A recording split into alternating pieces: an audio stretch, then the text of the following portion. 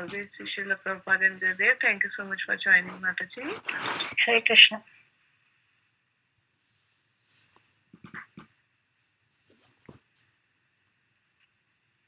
Hare Krishna Mataji, Dandavat Pranam. This is Amarendra Das joining in from Atlanta, Georgia. Please accept my humble obeisances. Hare Krishna Prabhuji, please accept my humble obeisances always to Srila Prabhupada and Gurudev. So thank you so much for joining, Prabhuji. Prabhuji, can you please wait for a few seconds? Like we are doing introduction, then we will start recording and you can start the class then. Absolutely, Mataji. No problem. Hare Krishna. Thank you, Prabhuji. So is there anyone else who wants to introduce? Yes, The Mataji. recording has started. This session is no longer being recorded. Yes, Mataji, please go ahead for the introduction. Yes, Mataji. Yeah, this is Swapna from West Virginia. Dandavat Pranams, Mataji. All glories to Srila Prabhupada. Hare Krishna Mataji, then Vatanam, all glories to Srila Prabhupada and Gurudev. Thank you so much for joining, Mataji. Thank you, Mataji. Hare Krishna Mataji, please accept my humble obeisances. All glories to Srila Prabhupada. All glories to assembled devotees here. This is Nina from Naperville, Chicago. Hare Krishna Nina Mataji, then Vatanam, all glories to Srila Prabhupada and Gurudev. Thank you so much for joining, Mataji.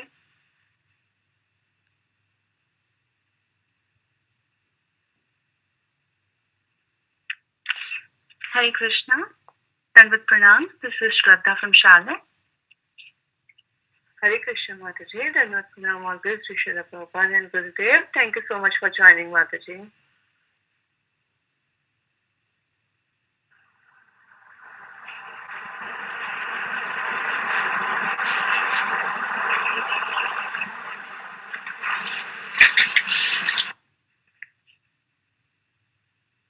Hare Krishna Mataji, can we start The recording has started.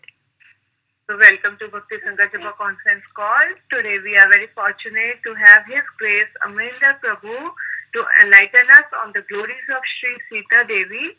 So thank you so much Prabhuji for giving your valuable association and time. So now I would like to hand over the call to you Prabhuji. Thank you so much. Hare Krishna. Hare Krishna Mataji. Thank you so much for kindly having me over this call this morning.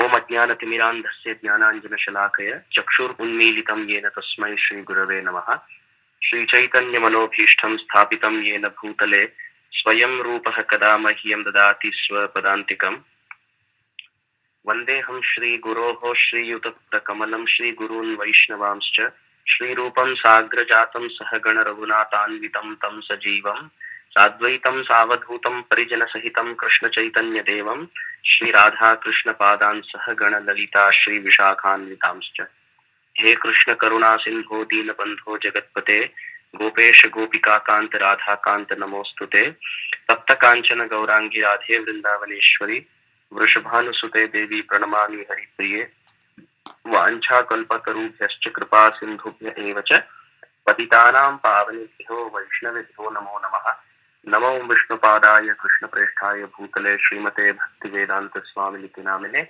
Namaste Saraswate Deve Gauravani Pracharane Nirbhishesha Shunyavadi Paschati Deshatarine Shri Krishna Chaitanya Prabhu Nityananda Shri Advaita Gadadhar Srivasadi Gaur Bhaktavinda Hare Krishna Krishna Krishna Hare Hare Hare Ram Ram Ram Hare Hare Hare Krishna Krishna Krishna Hare Hare Hare Ram Ram Ram Hare Hare Hare Krishna Krishna Krishna Hare Hare Hare Ram Ram Hare Hare Shri Ram Raghunandana Ram Shri Ram Bharatagraja Ram Shri Ram Ranakarkasha Ram Shri Ram Sharanam Bhava Ram Mata Ramo Matpita Ramachandra Swami Ramo Matsakha Ramachandra Sarvaswame Ramachandro Dayalu Nanyam Jane Naiva Jane Na Jane Ramo Rajamani Sada Vijayate Ramam Ramesham Bhaje Ramena Bhigata Nishachara Chamo Ramaya Tasmai Namaha Raman Nasti Parayanam Parataram Ramasya Dasosmiham Rame Chittanaya Sada Bhavatu Me Bhora Mamamudha Lokhavi Ramam Ranarangadhiram Rajiva Netram Raghuvan Shanatam Karunya Rupam Karunakarantam Sri Ramachandram Sharanam Prapadhe Shri Rama Rama Rame Tirame Rame Manorame सहस्रनाम तत्तुल्यं रामनाम वरानने मुकं करोति वाचालं पंगुं लङ्घयते गिरिं यत्कृपातमहं वन्दे श्रीगुरुं दीनतारिणं परमानन्दमाधवं कृष्ण चैतन्य ईश्वर. Hare Krishna, dear devotees. Thank you for kindly engaging me in the service of the Vaishnavas on this most auspicious holy appearance day of Mother Sita. I feel utterly unqualified to share my thoughts because I don't have enough sufficient either realization or experience or even study of the Shastra knowledge through transcendental knowledge through the Parampara. I have not invested enough time in studying the Ramayana. I don't know anything about Sri Ramachandra's personality and Sri Ramachandra's beautiful pastimes. Great sages like Narada Muni and Shukadev Goswami and Vyasadeva and Lord Shiva are completely qualified to speak about Sita and Ram. And even in human society, greatly enlightened beings who are practicing Rama Bhakti all their lives and who are very sincere in their practice, who are very attached to the lotus feet of Sita and Ram without any duplicity, who have served their Guru very systematically, who have chanted the holy names and lived their lives with proper rules and regulations of sadhana bhakti, who have studied the Shastra meticulously, and who have very deep attachment to the lotus feet of Sita and Ram. When they speak, there will be devotion invoked in the heart of the listeners. But I don't, very honestly, I fold my palms in front of the assembled Vaishnavas. I have not spent enough time studying the Ramayana. I have not worshipped Sita and Ram with all my heart. I have not served my Guru with honesty. I have not chanted the holy names and taken shelter of this process of bhakti with sincerity. But still, I'm being very proud and very audacious this morning on the appearance of Mother Sita to speak some Ram Katha. So please forgive me if I speak things which are not properly presented, very poorly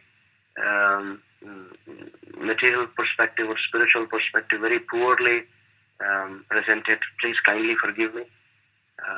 I must invest more time in my personal sadhana and swadhyay.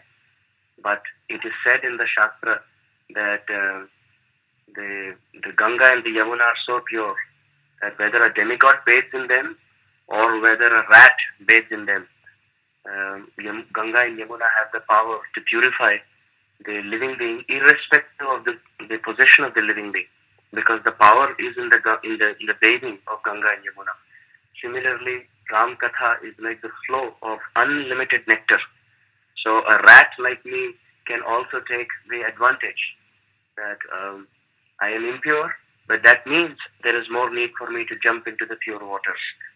So with that intention, that maybe with more time to come, by speaking and hearing and sharing and remembering these pastimes, I may try to make more sincere attempt to make spiritual advancement. With this desire, I am trying to speak. So devotees in the conference call may kindly forgive me if I am not speaking properly. Hare Krishna, Also, Prabhuji. Yes, Mataji. Prabhuji, can you come closer, because some people are complaining that your voice is low. So if you have headphones, that would be nice. Yes, Mataji. I'll just a minute.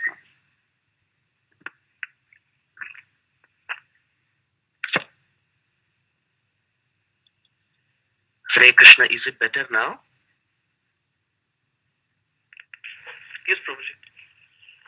Okay.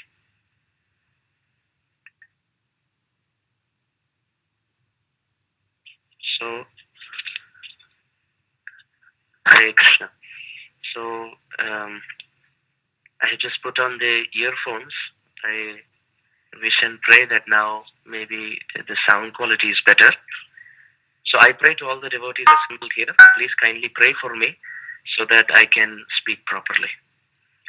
Sri Ram Katha is certainly very sweet, And the example given by the great souls is that of a medicine pill.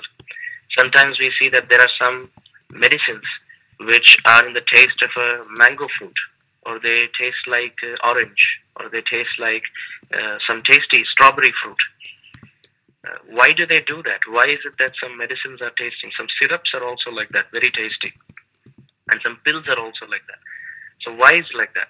It's because the medicine may be bitter, but if the taste is more attractive, then kids will readily take it. Those who are frivolous children who are not interested in taking the medicine, they will happily take it because of the taste. Similarly, the instructions in the Ramayana are very very important, and they are to be taken with utmost urgency. But they are like bitter pills because they give us instructions of how to be and how not to be. So sometimes, as frivolous children, we may be very mischievous and we may be disinterested in taking them. So therefore, great souls like Valmiki Muni and other acharyas who have commented on the Ramayana, what they do is they string it together, string these instructions together in the form of the very beautiful, wonderful, epic storyline, so that we, frivolous, mischievous children, may be very attracted to the mango fruit-like taste of the storyline, and in that result, we will take this medicine, and the medicine will go inside and help us cure our material conditioning. So we don't take a pill or we don't drink a syrup because of its taste.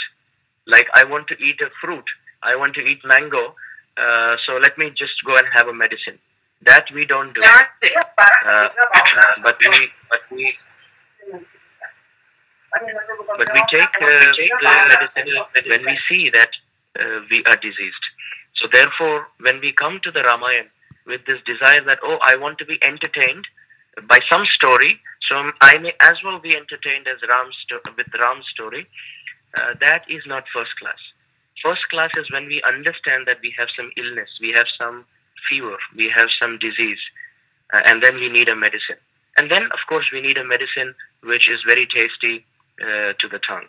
So similarly, first step is to identify that I have shortcomings on the path of spiritual life, and therefore I need these instructive medicines, but preferably, so when it's given in the Vedanta Sutra, they are direct instructions, and they may be a little difficult to handle, very heavy to accept. But when they are strung together in a storyline like that of the Ramayana, then they become very palatable by the taste that they offer to the ear, the taste that they offer to the mind, and the enlightenment that they offer to the heart. So these stories of the Ramayana, they bring in entertainment to the ear. These instructions bring in enlightenment, or rather enrichment to the mind. And when practiced, they bring enlightenment or realization to the heart. So in this way, this is the glory of this very wonderful text of the Ramayana. Now, the Ramayana can also be called a Sitayana. Why? Because this is as much as the story of Mother Sita, as much as Sri Ram. Valmiki Muni, when he calls the Ramayana, he also describes it as Sitayaha Charitam. That this is not just the story of Sri Ram, this is actually the story of Mother Sita. That is where the Ram Katha takes twists and turns with the presence of Mother Sita and the lessons that Mother Sita teaches us. That is where this Ramayana takes so many beautiful, wonderful, transcendental turns. But having said that, it is not just the story of Sita and Ram. The Supreme Lord Sri Ram is Bhagavan, and Mother Sita is Shakti. Ram is Shaktiman, and Mother Sita is Shakti. Sri Ram is energetic, and Mother Sita is the energy. But it is also the story of the person who is bringing the energy to the energetic, the lost energy to the grieving energetic, and that is Hanuman. So it is interesting that Ravana wanted to take Sita away from Ram. He wanted to take the energy away from the energetic. And Surpanakha wanted to take Ram away from Mother Sita. she wanted to take the energetic away from the energy. But however, Hanuman did not want to take one away from the other. Hanuman wanted to bring Sita and Ram together. So this is the difference between the mentality of an enjoyer and the mentality of the enjoyed devotee. Surpanakha, who wants to take Ram away from the energy, represents a spiritual practitioner who wants to separate all the energies of the Lord away from him. And to illustrate this, Srila Prabhupada gives a very beautiful example. Prabhupada explains that if there is money which is lost, there is someone who has lost their wealth, and some valuable bills are found on the street. So there could be three responses for an onlooker. The passerby can see that there is some money fallen on the street. They could either be like Surpanakha, which means this money does not belong to me, therefore I just walk past. What does that mean? The money here represents Sita, and the person who has lost the money represents Ram. So he's the Shaktiman and the wealth is Shakti. So Surpanakha represents neglecting or disregarding the Shakti and just approaching the Shaktiman. So when someone walks past some other person's wealth, saying that this doesn't belong to me and I don't care, this is the mentality of Surpanakha. However, the second onlooker, the second passerby, would have the mentality that no one is watching, therefore I may as well steal this wealth. So that is the mentality of Ravana, where he doesn't see the presence of Ram, but wants to kidnap the wealth, Mother Sita. However, the best response would be a person who is walking past and he sees this wealth, and he picks up this wealth and announces, is there a person who has lost his money? And if there's a person who puts his hand up with sincerity, then giving these bills back to the person who has lost it, this is the best response, explains Srila Prabhupada. So therefore, Hanuman represents the devotee who is taking so much hardship and he's taking so much effort in crossing the ocean and fighting the demons and being bound up in Lanka, only to take the message of Ram to Mother Sita and bring the message of Sita back to Sri Ram and finally unite them. So therefore, this Ramayana is not just the story of Ram or not just the story of Sita and Ram, but this is the story of Ram as the energetic, Sita as the energy, and Hanuman as the devotee who brings the energy close to the energetic. In this world, sometimes there may be devotees who may think, oh, this is material attachment, oh, that is material attachment, oh, this is material, oh, this is material. Give up all of this to become Krishna conscious. That is the mentality that I want only Ram without Sita. That is Surpanakha-like mentality, where we are more detachment oriented than attachment. We want the Supreme Lord, but we don't want to accept any of his expansions in this world in the form of the energy. While the sense gratifiers are like Ravan, where they don't regard God, they don't regard the presence of Ram, but they're busy enjoying the Sita of this material world. But the Hanuman-like devotee, he lives in this world and sees every aspect in life as Mother Sita. Mother Sita is not simply a person found in the pages of the Ramayana. Mother Sita is actually the presence of the material energy in the world that we live in. Every single thing is an expansion of Mother Sita. Having a pencil is an expansion of Mother Sita. Buying a notebook is the expansion of Mother Sita. Having a car is an expansion of Mother Sita. Anything that we have in this world, which we have received in this world, is an expansion ultimately of Mother Sita. And Hanuman-like mentality means taking all of these objects and using it only for the pleasure of Sri Ram, taking the separated Mother Sita and bringing her close to Sri Ram. So in this way, Rupa Goswami has described Anasaktasya Vishayan Yathartham Upayunjataha Nirbandha Krishna Sambandhe Yukta Vairagya Muchyate. That Yukta Vairagya means, proper renunciation means, first of all, to be very simple in one's mindset, to take things which are of utmost need and not to reject everything, but to use them completely in the service of Sri Ram. This is proper renunciation. So if there is Srila Prabhupada who is in a car that has been offered by his disciples, and there is a reporter who's asking Prabhupada, "Oh, you're supposed to be Guru, why are you sitting in these cars?" Then the response is worth noting. Prabhupada mentions that, why car? Actually, I should have a golden chariot because I'm carrying the message of Sri Ram, Sri Krishna. I'm spreading Krishna consciousness. And being the servant of Sri Ram, this car is actually an offense, right? So the reporter is thinking that the sadhu must walk from one place to another without accepting the Sita of this world. But Prabhupada, like Hanuman, is not just jumping the ocean across, but he's also using whatever comes his way, arranged by Sri Krishna, only and only for the pleasure of Sri Ram. So this is seeing Mother Sita in real life and developing the mentality of Hanuman. Now in this month, we don't just celebrate Sita Navami. We started off with Ram Navami, and in the middle we celebrated Hanuman Jayanti, and now we are celebrating Sita Navami.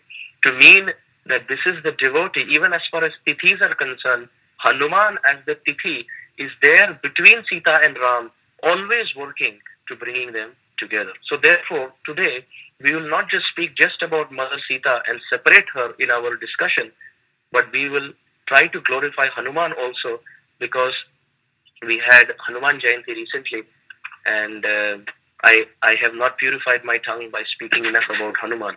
So I would like to take this situation, this circumstance of this morning Harikatha arranged by the Supreme Lord, to take this opportunity to speak about Hanuman and Mother Sita, and the section of the Ramayana which deals with Ram in separation, Mother Sita in separation, and Hanuman working as a servant is the Sundar Kand. We know there are 7 sections of the Ramayana, starting with Bal Kand, and then Ayodhya Kand, Aranya Kand, Kishkinda Kand, Sundar Kand, Lanka or Yuddha Kand, and then Uttar Kand. But in the Sundar Kand, we see very beautiful description of Hanuman going across all boundaries, fighting all the demons, entering Lanka and finding Mother Sita to give the ring of Sri Ram and taking the message of Mother Sita across. So this Sundar Kand is called Sundar Kand because the word Sundara means beauty. So who is beautiful here? It is described that Hanuman's form is very beautiful. Atulita baladhamam hema shailabhadeham danujavana krishanum jnaninaamagraganyam sakala gunanidhanam vanaranam raghupati priya bhaktam vatajatam namami. Hanuman has atulita baladhamam. He is the abode of unlimited strength. And hema shailabhadeham, his form is like that of a very big, humongously large golden mountain. And Danuja Vanakrishanum, he is like forest fire, just like forest fire burns the snakes to ashes. The birds can fly, and the big animals, like the animals which can jump across, they can try their bit to escape the forest fire and jump over. But the snakes neither can jump, nor can they run, neither can they fly. So they can just crawl, and therefore they are burnt to ashes. So if Hanuman is like a forest fire, the snakes represent asuras. So Danuja Vanakrishanu, if the Rakshasa like snakes are burnt to ashes by the forest fire called Hanuman. And Jnaninam Agraganyam, he is not working, although he looks like a Vanara. He is in the form of a monkey. He is Jnaninam Agraganyam. He is the best among the knowledgeable transcendentalists. Sakala Gunanidhanam. He is the source of all good qualities. Vanaranam Adhisham. He is the king of all the monkeys. But most importantly, Raghupati Priya Bhaktam. He is the best devotee of Sri Ram. Vata Jatam Namami. I bow down to he who appears as the son of Vayudev, as Pavanaputra or Maruti. Maruta means the wind, and Maruti means the son of the wind god. He is Pavanaputra, Vayuputra, the son of the wind god. So in this way, Hanuman is very, very beautiful physically, and because he is the central theme of this section, this is called Sundara Kanda. It is also called Sundara Kanda Because what is Sundar ultimately? What is beauty? Actual beauty is the beauty of the heart. And in the beauty of the heart, as Sri Chaitanya Mahaprabhu teaches us, greatest love can be seen in separation. When Radha and Krishna are together in Vrindavan, it is certainly glorious. But Bhaktivinoda Thakur says, given a chance, I will give up my body in Kurukshetra, not in Vrindavan. Why? Because in Kurukshetra, there was meeting of Radha and Krishna after 100 years of separation from Vrindavan. In Vrindavan, there is always union. Radha and Krishna are always together. But after Krishna left Vrindavan and went to Mathura and became Dwarkadish, the king of Dwarka, ultimately when Krishna came to Kurukshetra for having a sacred bath during the solar eclipse, and the Brajbasis also came there was meeting after 100 years of separation. Srila Bhaktivinoda Thakur Mahasaya says, I would prefer to give up my body in Kurukshetra than in Vrindavan because there is union after separation. Similarly, in the Sundarkand, there is union of messages after separation. The separation of Sita and Ram seems like many ages have passed. Yugaitam nimeshena chakrusha pravrashaitam shunyaitam jagat sarvam govinda virahe nama. Same principle of the Shikshashtakam, that one moment, nimesha, seems like yuga, like a whole millennium has passed. So similarly, because there is union, there's meeting through messages, through a messenger called Hanuman after separation, and that is the most sweetest part of love of Godhead. Therefore, this section is called Sundara. Also, it is called Sundara because wherever there is meeting of the energy and the energetic, it is beautiful. When Sita and Ram get married, at that time also, Adi Kavi Valmiki Muni has used the word Sundara because Sita is coming close to Ram through the marriage. So similarly here, Mother Sita is coming close to Sri Ram, and therefore again the word Sundara is very befitting. So I want to start the narration from the point where Jambavan, he encourages and he inspires and empowers Hanuman on this journey to cross the ocean, and then we will have a very speedy discussion going towards Hanuman's entrance into Ashok Vatika. So Jambavan, he, as we know, we would not rewind to get to this point, but Jambavan, he inspires Hanuman by reviving his memory. We know Hanuman was supremely powerful. After swallowing the sun and being attacked by the thunderbolt of Indra, we know when Vayudev, the father of Hanuman, he took all the wind back because that's his department. And when he saw his son being struck by the thunderbolt of Indra, Vayudev became very angry. So to retaliate to this point, he took all the wind away. And when the demigods were struggling because of lack of oxygen or Vayu, they begged at the feet of Vayudev. And then Vayudev said, yes, you must empower my son and protect him and give your blessings. And in that way, everyone blessed Hanuman. And Hanuman literally means one with a cracked chin. So Hanuman, because he was very empowered right from childhood, very powerful, and now he also got benedictions from the demigods, as a little child,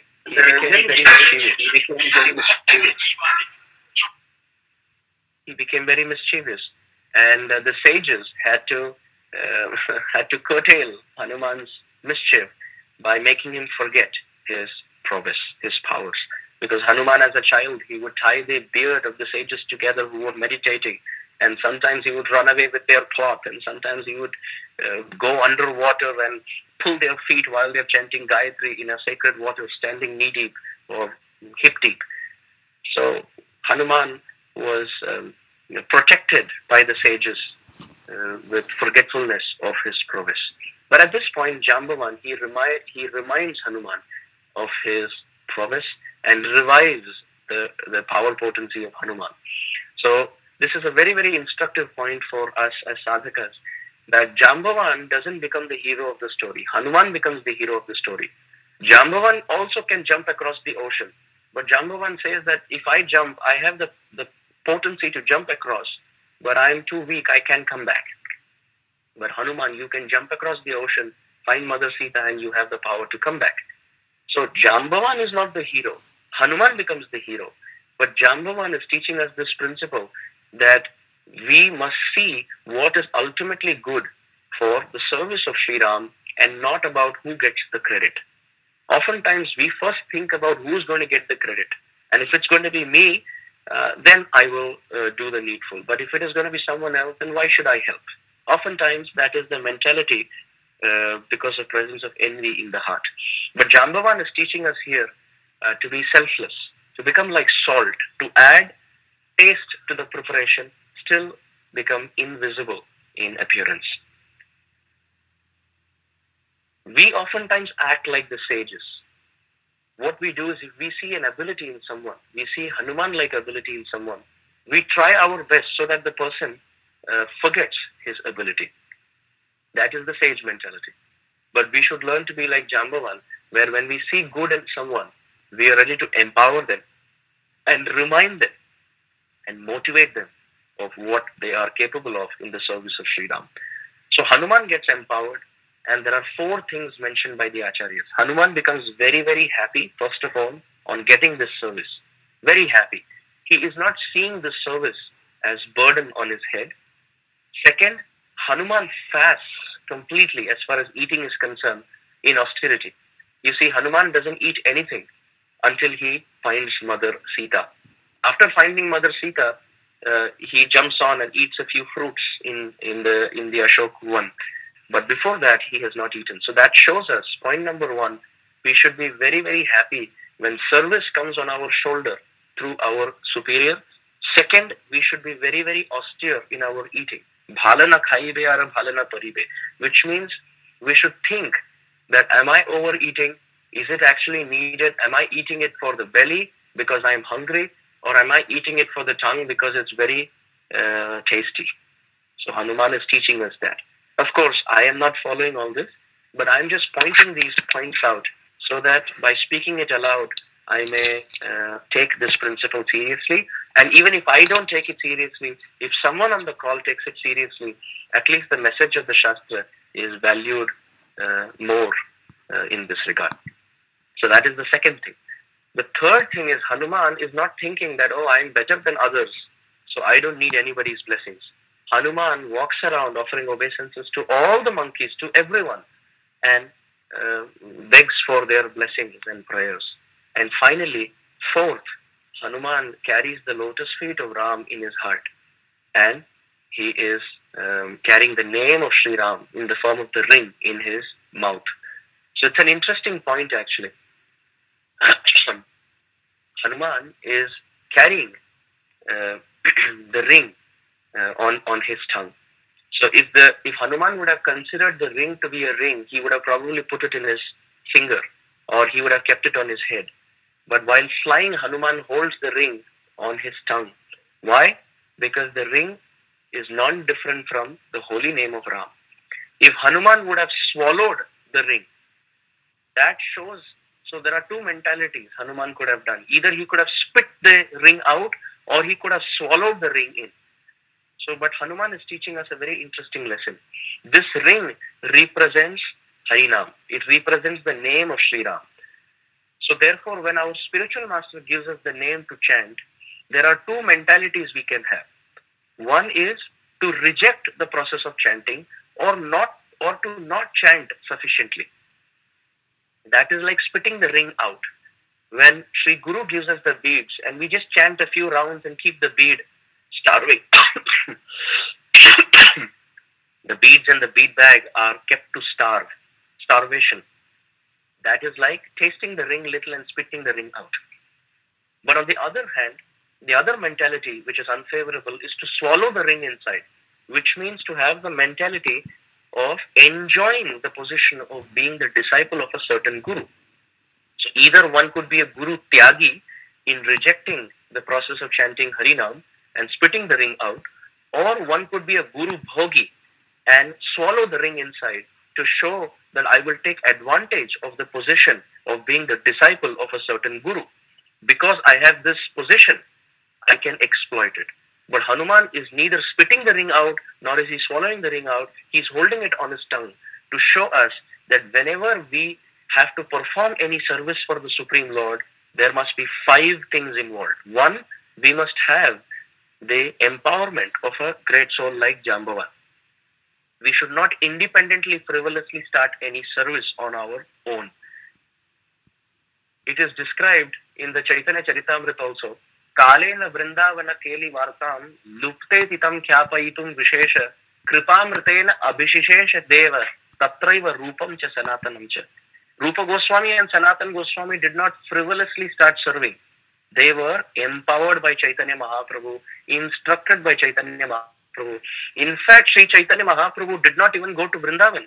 He went up to Ramakeli, delivered Rupa Goswami and accepted Rupa Goswami to his lotus feet and came back to empower and show the world that he who is going to do service in Vrindavan, he is going to be first empowered by me.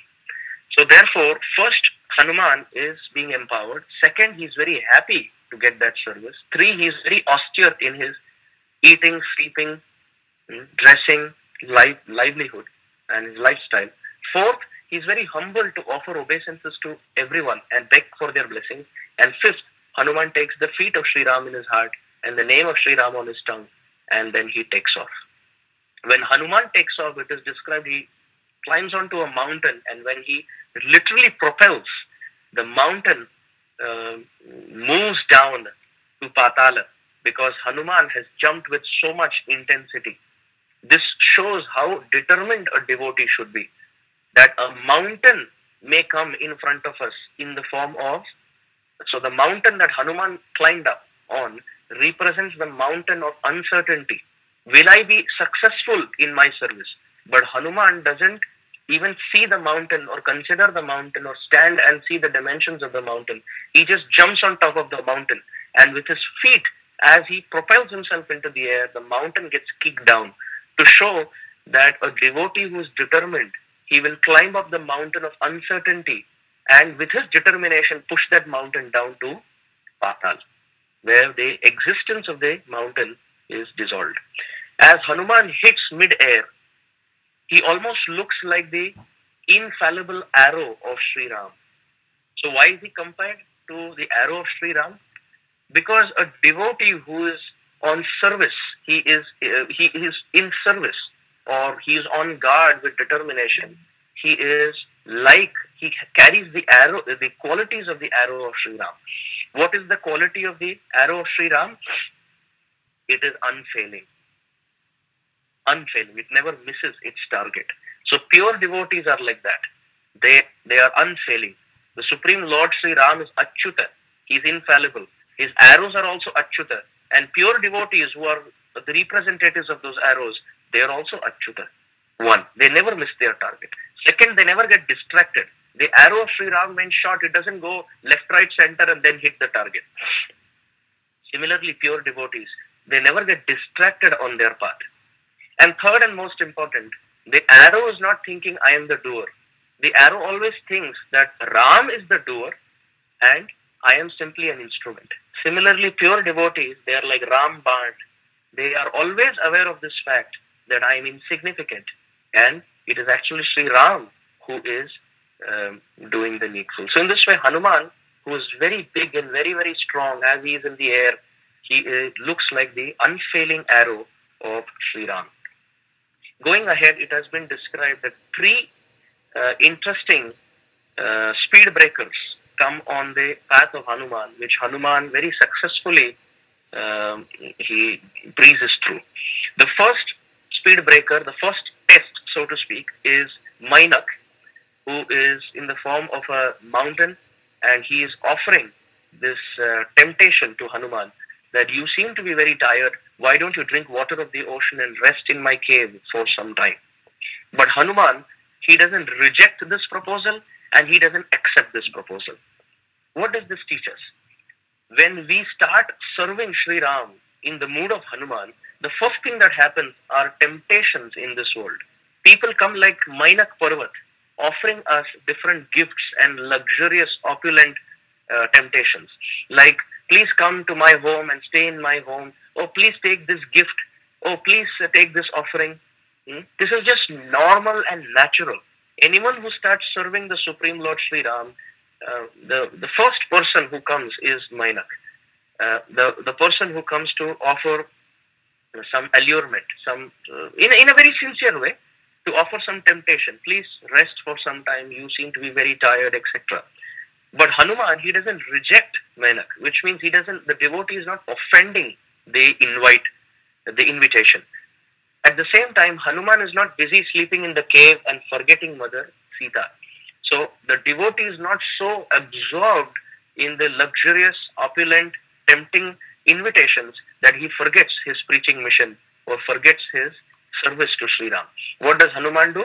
He touches the Menak with his hand, offers obeisances and says, now I am on my way to finding Mother Sita. Without serving Sri Ram, how can I have any rest? So this shows us that we must be very sincere on our path of serving Sri Ram. Srila Prabhupada had this God brother, very, very glorious, very, very exalted, very, very inspiring, and supremely elevated. Srila Akinchan Krishnadas Babaji Maharaj. Akinchan Krishnadas Babaji Maharaj was a Babaji. He was renounced in this world. And one man came to Akinchan Krishnadas Babaji Maharaj and offered him a very wonderful shawl, because he said that the winters in Vrindavan can be very cold. So you please kindly take the shawl and you protect yourself.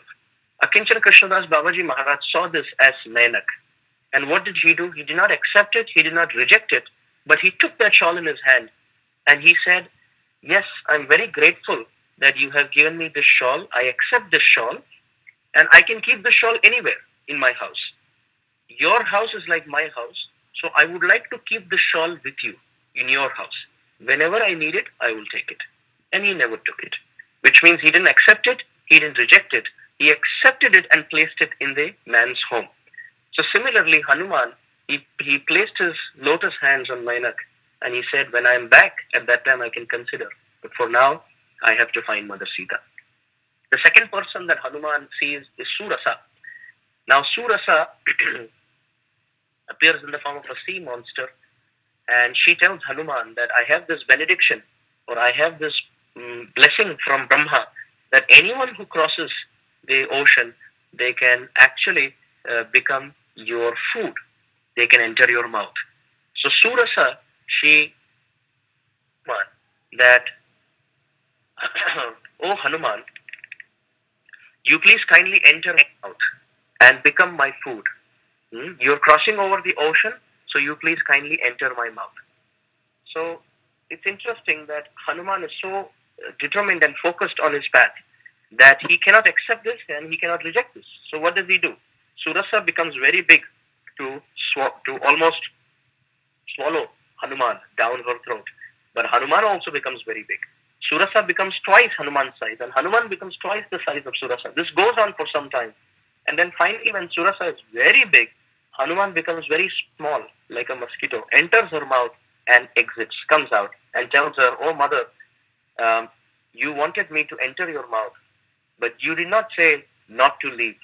So I have entered your mouth and I have exited. Now you please bless me on my path. Surasa becomes very, very happy. She blesses Hanuman for his intellect and for his very wonderful, respectful nature. She blesses him that may you succeed on your path. So what does Surasa represent? Surasa represents the society of competition, where we are so interested in showing off to others our skills and our ability that we are always busy opening our mouth and redoubling our form just to show others that we are bigger than what we actually are. So Hanuman is teaching us in a society of competition and show-off mentality, if that person becomes double and we become double and they become double and we become double, we are just showing off how much opulence or how much skill we have. There is no way of succeeding there. The only way to succeed is to become very small and humble. In that way, we can enter the mouth of competition, yet exit without dying. Because we all live in very hardcore, cutthroat corporate competition, with so much backstabbing going on, and in a culture or in a society where it is filled with showing off our prowess in whether it's finances, whether it's intellect, whether it is so many other things. Uh, so ability and skills and talent. Hanuman is teaching us those who become humble themselves, they can enter this competition mouth of Surasa and yet at the same time exit without being killed. The third person whom Hanuman has to encounter is Simhika, and Simhika is an interesting person. Simhika can hold on to any bird who's flying above the ocean on the power of their shadow. When the bird is flying over the ocean, there is a shadow which is formed on the surface, and Simhika holds on to that shadow and stops the bird from flying. The same thing happens to Hanuman here. Simhika tries to hold on to the shadow of Hanuman, but Hanuman tears Simhika to pieces. What does this represent? Simhika represents envy. An envious mentality means when someone is flying in the sky like a bird, instead of seeing their flapping wings and their ability to do better than us, we are busy holding on to their faults, which are represented by the shadow. So an envious person is always busy holding on to the shadow-like faults of others, and instead of appreciating their flying ability, he is busy to pull them down. So Hanuman is teaching us, Kama Krishnarpane Krodha Bhakta Dveshi Jane. Narottam Das Thakur has sung, if one has lust, one can use that in Krishna's service by begetting Krishna-conscious children. One has anger, one can use that in Krishna's service by getting angry at those who criticize the devotees. Lobha, one can use greed in one's life by becoming greedy to chant the holy name, to hear about Krishna. Vichayani, vicharyani, vichintyani punah punaha, kripanasya dhananiva twannamani bhavantume. In the Padyavali, it has been described that true greed means, may I hear and sing the names of Krishna and collect these names more and more and more and more. Just like a miser thinks for money, a devotee must think for the holy name. So Narottam Das Thakur has said that lust, anger, and greed can be properly utilized and employed in the service of the Lord. But envy cannot be used in the service of the Lord.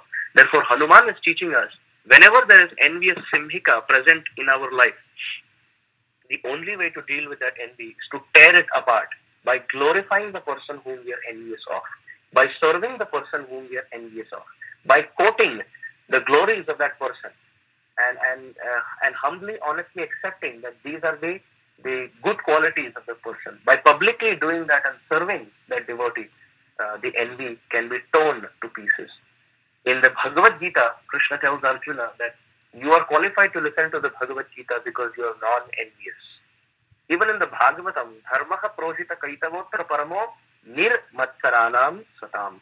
That Bhagavatam is the literature which is this book, this literature, this transcendental knowledge is meant for those who are non-envious. So it's very, very important that we work on this inner Simhika, and therefore Hanuman teaches us by tearing Simhika to pieces. So now as the story continues, it is described that after Hanuman crosses through Mainak, Surasa and Simhika,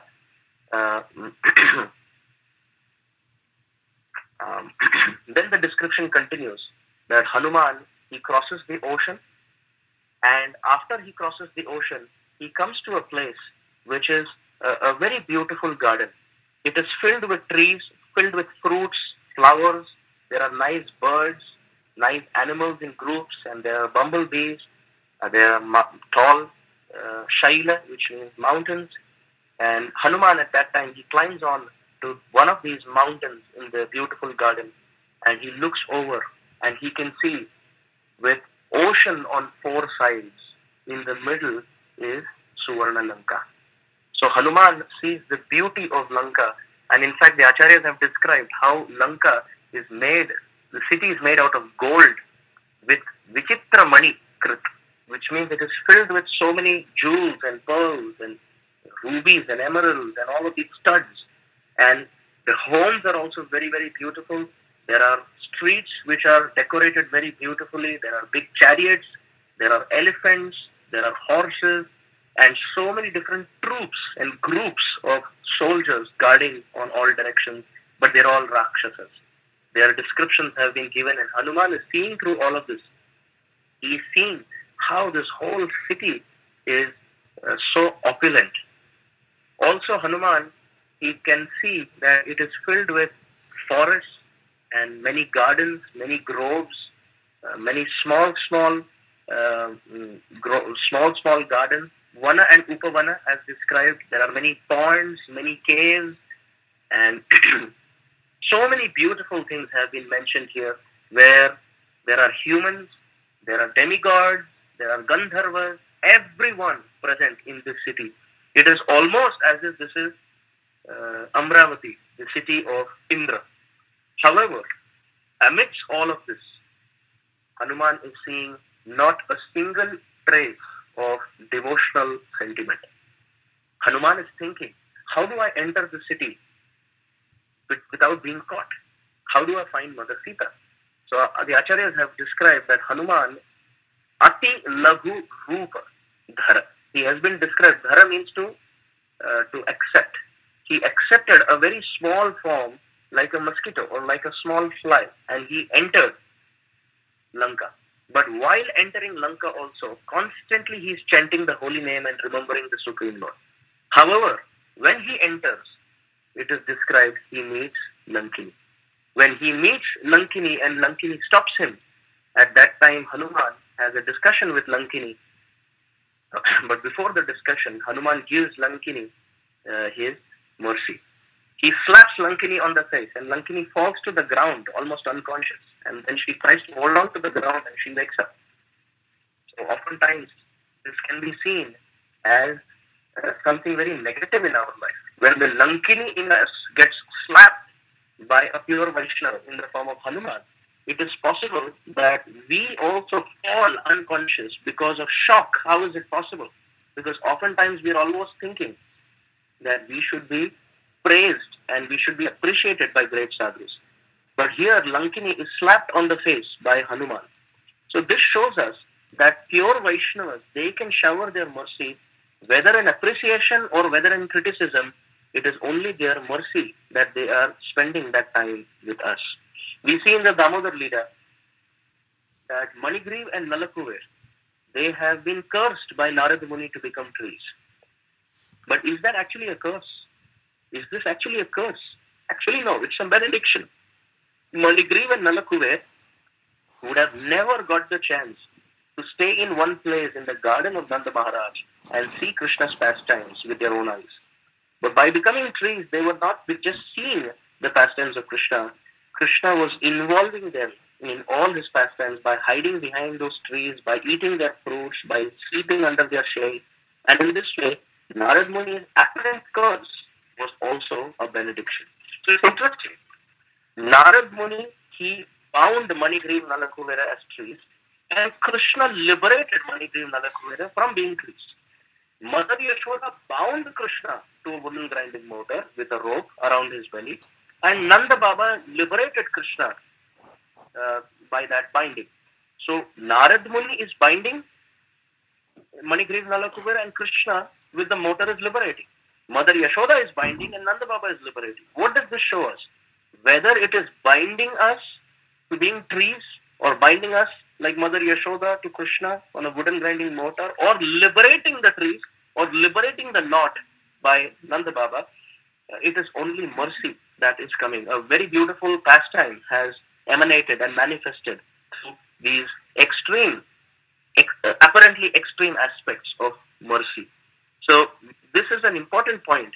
Whether it is slap of Hanuman in the form of, let's say, a curse of Narad Muni of Manigriv Nalakuvera, or Mother Yashoda tying Krishna, or whether it is an embrace of Hanuman in the form of Krishna liberating the trees, or Nanda Baba liberating Krishna from his binding. We must understand whatever a sadhu does is only pure blessing.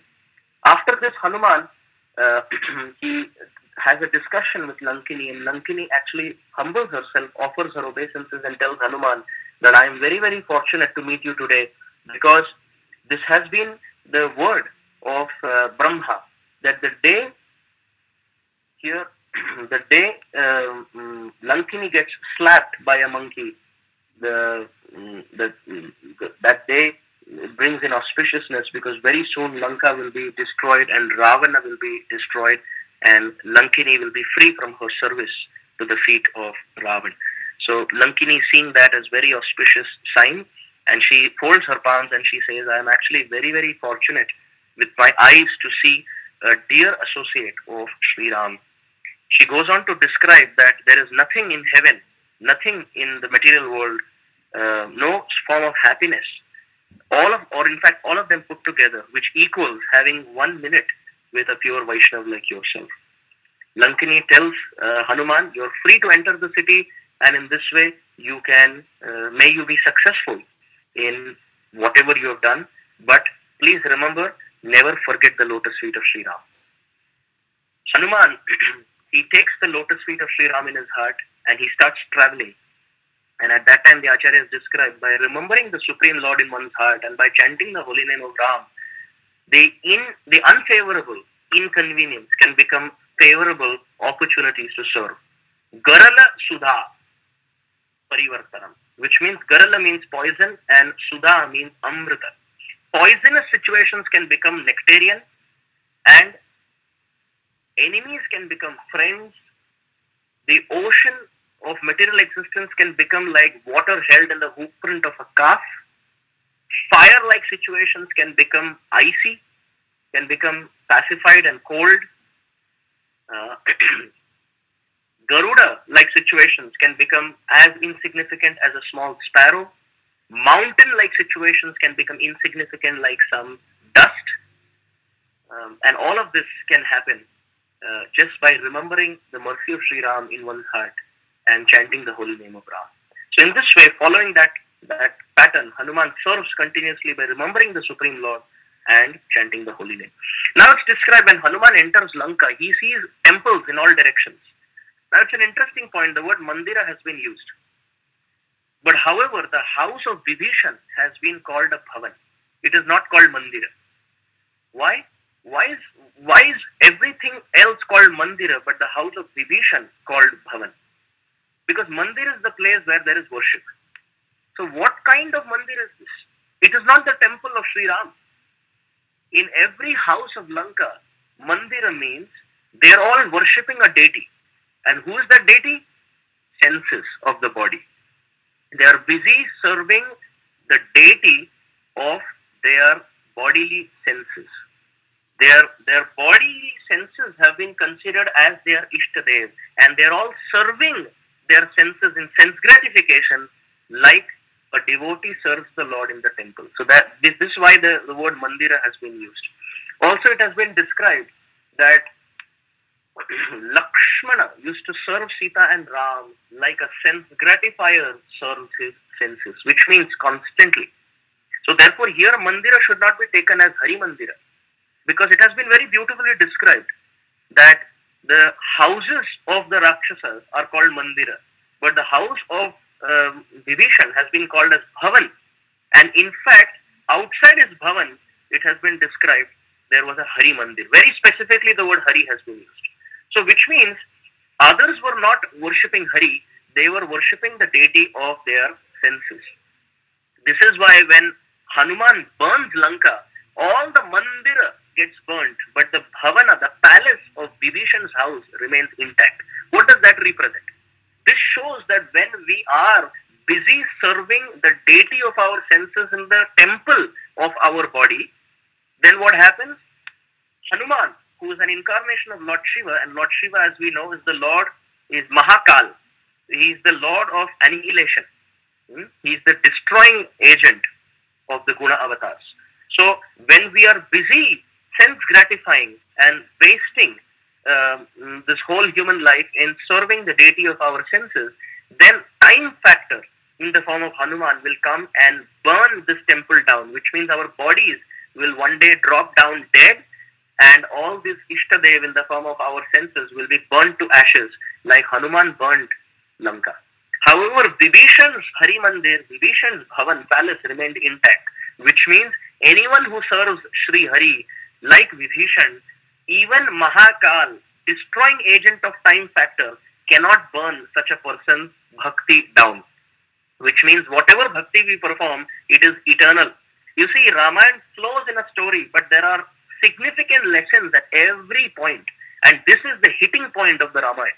If we hear the story, it is ecstatically wonderful, very, very beautiful. But as we were previously mentioning, we don't take a medicine because of its taste. We take the medicine because of its potency, and to make the potency of that medicine palatable, there is taste. So similarly, when there is bhakti like Vibhishan, then even time factor in the form of Hanuman cannot burn down that Sukriti. Neha bhikramanashosti pratyavayo na vidyate swalpam apyasya dharmasya prayate mahato bhaya. It is an eternal thing in our heart.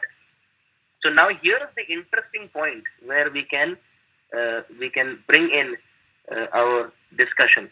So Lanka is Dehanagar.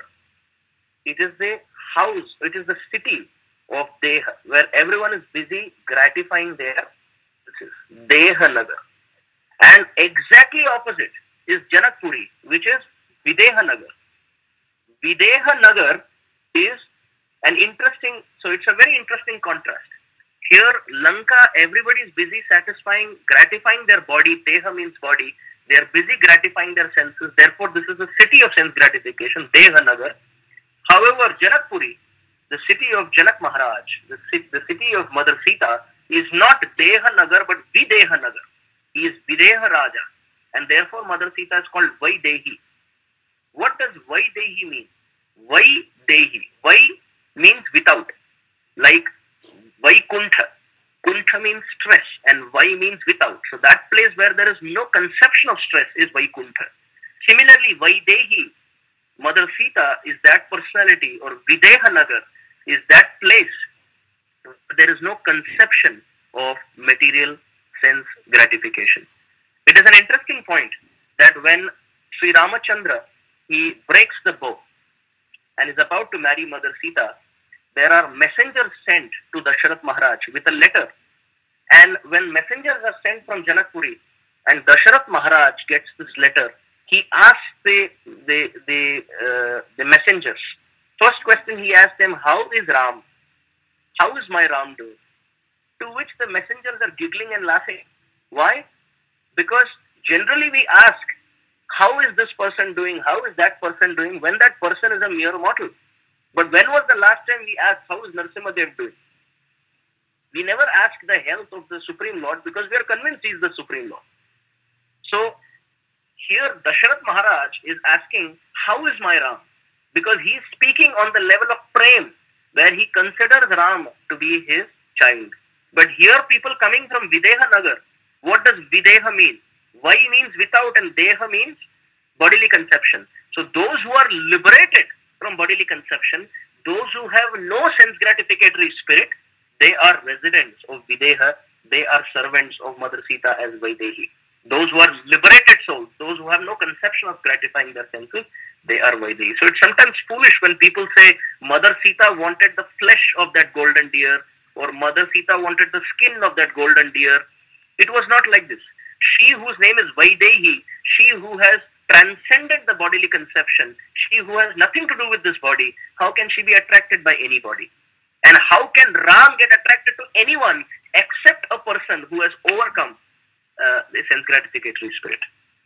So it's an interesting thing when Vaidehi, Mother Sita, marries Sri Ram and no one else, Ekapatni Vrata.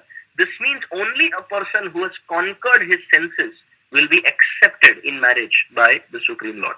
So when Dasharath Maharaj asks, how is my Ram doing? The messengers are giggling, saying, generally we ask how a Jiva is doing, but we don't go and ask how God is doing. To which Dasharath Maharaj is asking the next question. How is it that you have this letter? Is it that you have seen him personally, or somebody else has seen and sent this letter through you? Again they are laughing. Why? Because Dasharath Maharaj is saying, did you see him? The messengers are saying, Ram is so beautiful, after seeing him, there is nothing else left to see. So have you seen him? Yes. From the time we have seen him, we are only seeing him. Even when we see other things, we are remembering him. So once we see the form of Sri Ram, there is nothing else worth seeing in this world. The third question that Dasharath Maharaj asked in this context that we are making is, how does the city of Videha know my son?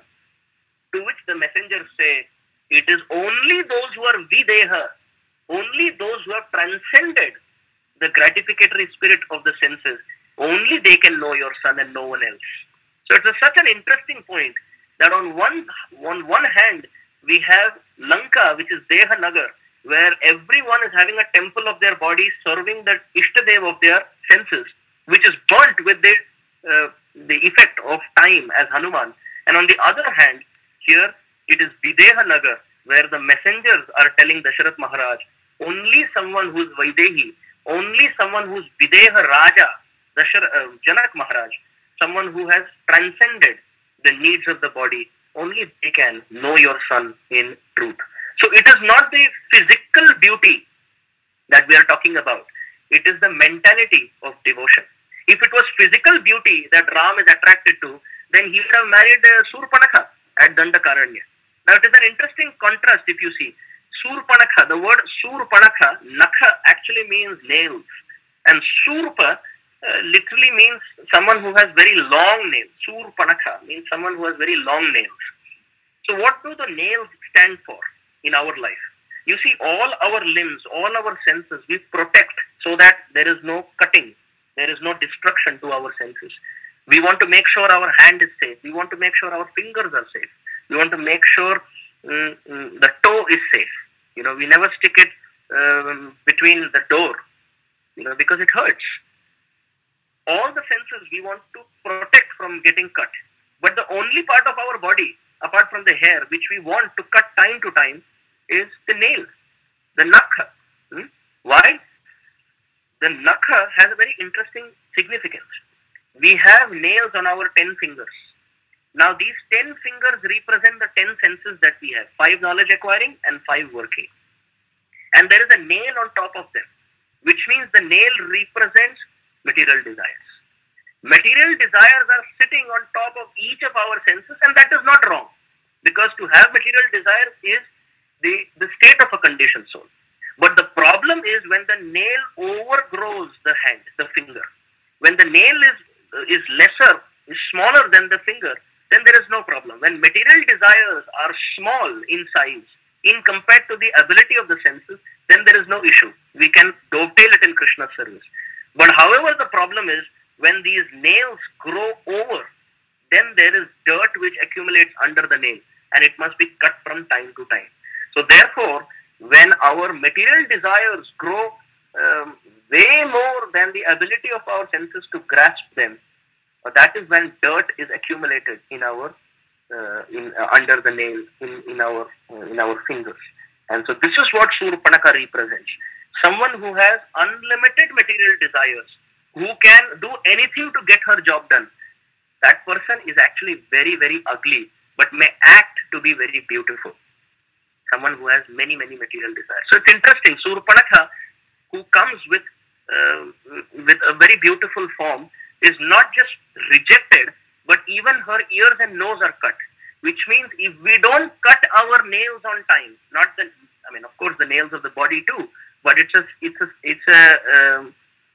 very figurative thing, a symbolic thing to say, that when the nails of the growing nails of material desires are not trimmed from time to time, then what happens? We'll end up losing our ears and our nose, which means ears and nose are the two senses on our face, out of the 5 senses that we have, which help us discriminate. Oh, this is a stink and this is fragrance. Or this is harsh sound, or this is soft music. So discriminatory power is cut down. We don't realize.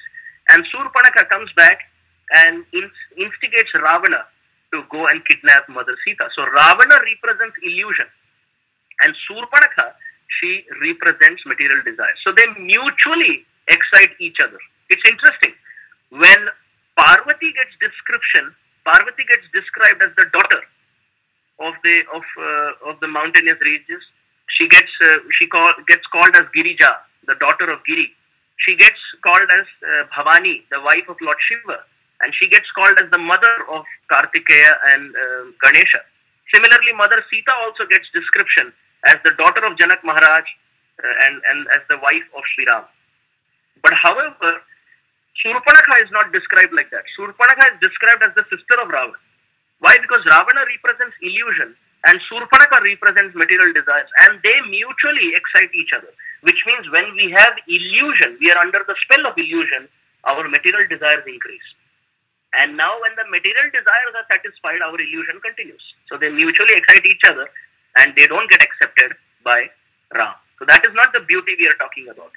Physical beauty is not the beauty we are talking about, because when Ram meets Shabari, who is an old Mataji devotee, the word used is Gajagamini, which means, oh, she who walks like an intoxicated, beautiful elephant. Now, in what way can Shabari physically walk like an elephant? It is not that which, it's not the physical walking that Ram is talking about. It is the height of the elephant in the form of the bhakti that Shabari has. And it is the desire to serve Sri Ram which makes one videha. It is not the actual beauty of the body that the Supreme Lord accepts. So therefore we see the contrast between the beauty of the heart, the mentality of the heart of bhakti, and the beauty of the features of the body.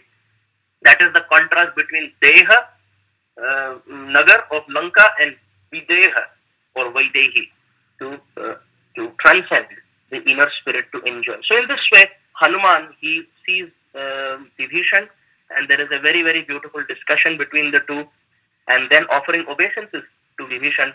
Later, he asks for more details of Mother Sita. Vibhishan gives Hanuman different plans to succeed as to how he can find Mother Sita. Hanuman finally employs all of these principles taught by Vibhishan and reaches Ashok Van or Ashok Vatika. Now here is a very depressing section, but for Hanuman personally, because he's seeing Mother Sita go through pangs of intense separation.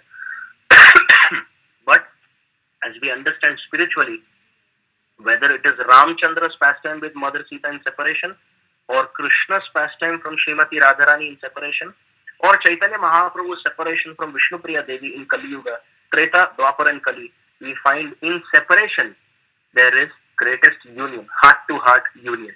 When there is meeting, there is only one beloved. But when there is separation, we see the beloved in all directions, especially established in one's heart. Na vina vipralambhena sambhogam pushti mashnute, which means without physical separation, union, spirit of love cannot be nourished. So Hanuman here, he enters Ashok Van, he offers his obeisances, and he's seeing there, Hanuman climbs onto the tree and mysteriously sits there to observe the whole happening at Ashok Van. Now there is a meaning why Hanuman gets onto the tree, but of course I'll explain that in a minute. Hanuman sits on top of the tree and he sees Mother Sita sit there and go through so many prahar. Prahar means 3-hour periods. So many 3-hour periods pass by and Mother Sita is simply crying and weeping in separation. Hanuman sees the form of Mother Sita. It is almost like her body has been burnt by some fire and her hair has become dreadlock and matted because of not oiling properly and not taking care properly. And she is in her heart remembering Sri Ram, because Hanuman is also remembering Sri Ram, so he can see the resonance in that remembrance. And constantly her lips are moving because she is remembering the name of Sri Ram. This is why very beautifully the name of Ram has been described as Brahmam Bodhi Samudbhavam Kalimalam Pradvamsanam Chavyayam Srimat Shambhu Mukhendu Sundara Vare Samshobhitam Sarvada Samsaramaya Dheshajam Sukhakaram Shri Janaki Jivanam Dhanyaste Kritino Pibanti Satatam Shri Ramanamamritam.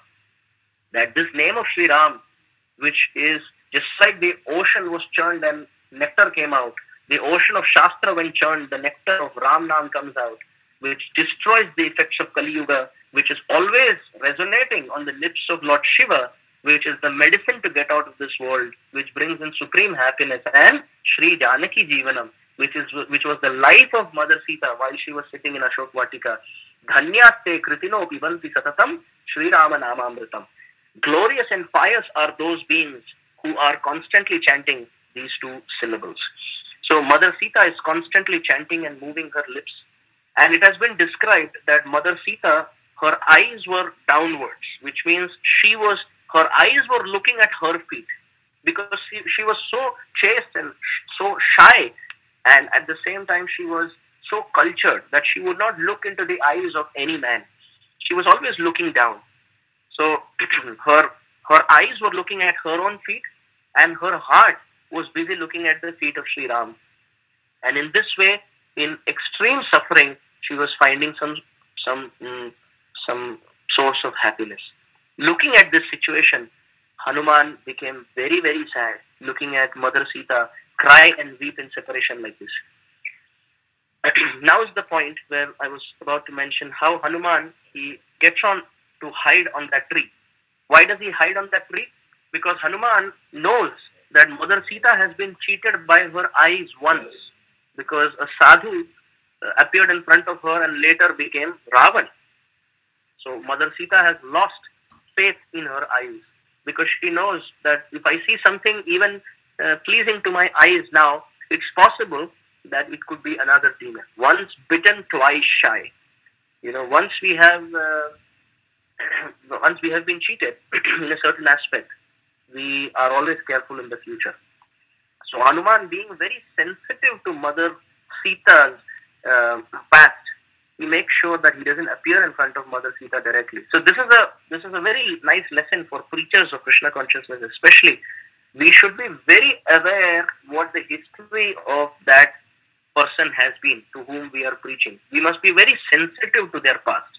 Like, for example, if one of their family members has unfortunately died in a fire accident, if we speak to them and say in the first meeting that actually Krishna drank the forest fire in Vrindavan, etc. Although this is the true story, although this is the right spirit of preaching, still we are not being sensitive to that person's past, because that person will not be able to resonate with this story. So similarly, Hanuman, he knows that he can appear in front of Mother Sita. He can appear in front of Mother Sita's eyes, but he prefers not to, because she has been cheated once.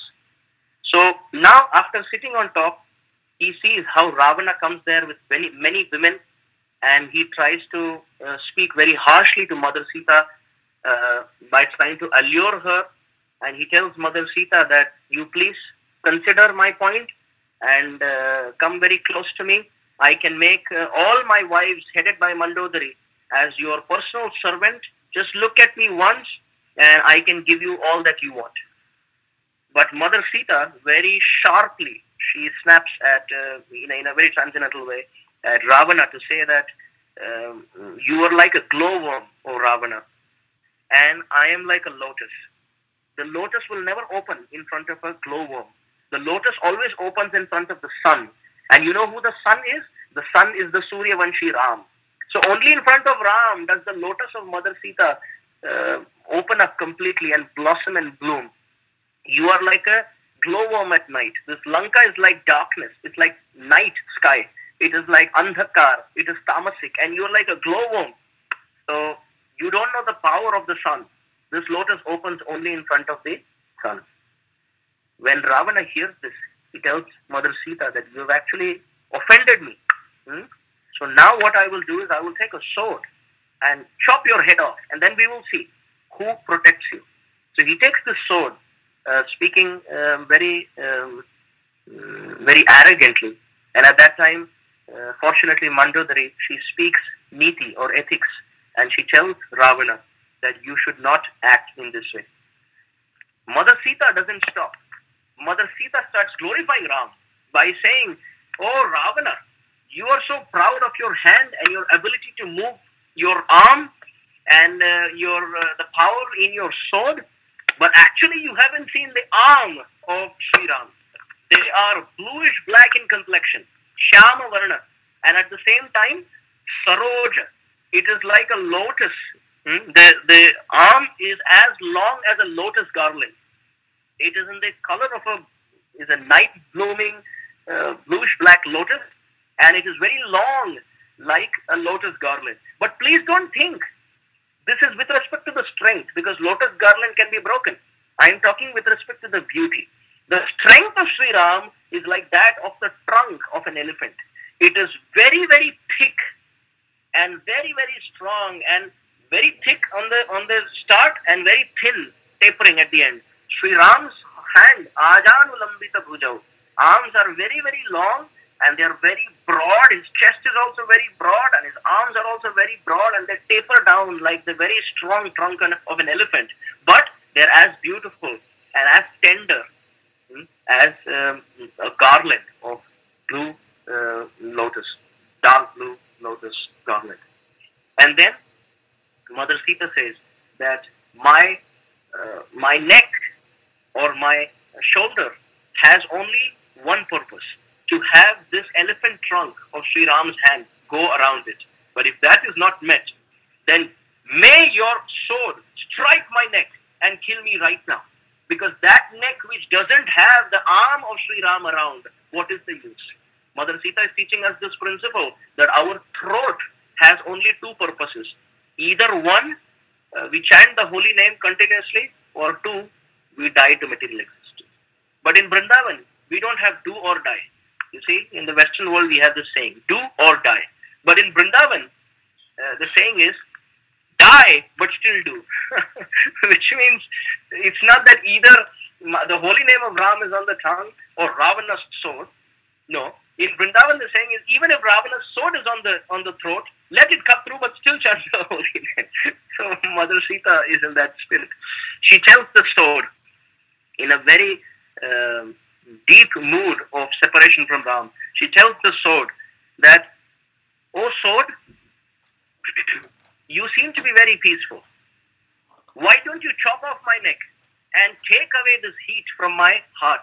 You seem to be Shitala, very cold. You seem to be very sharp.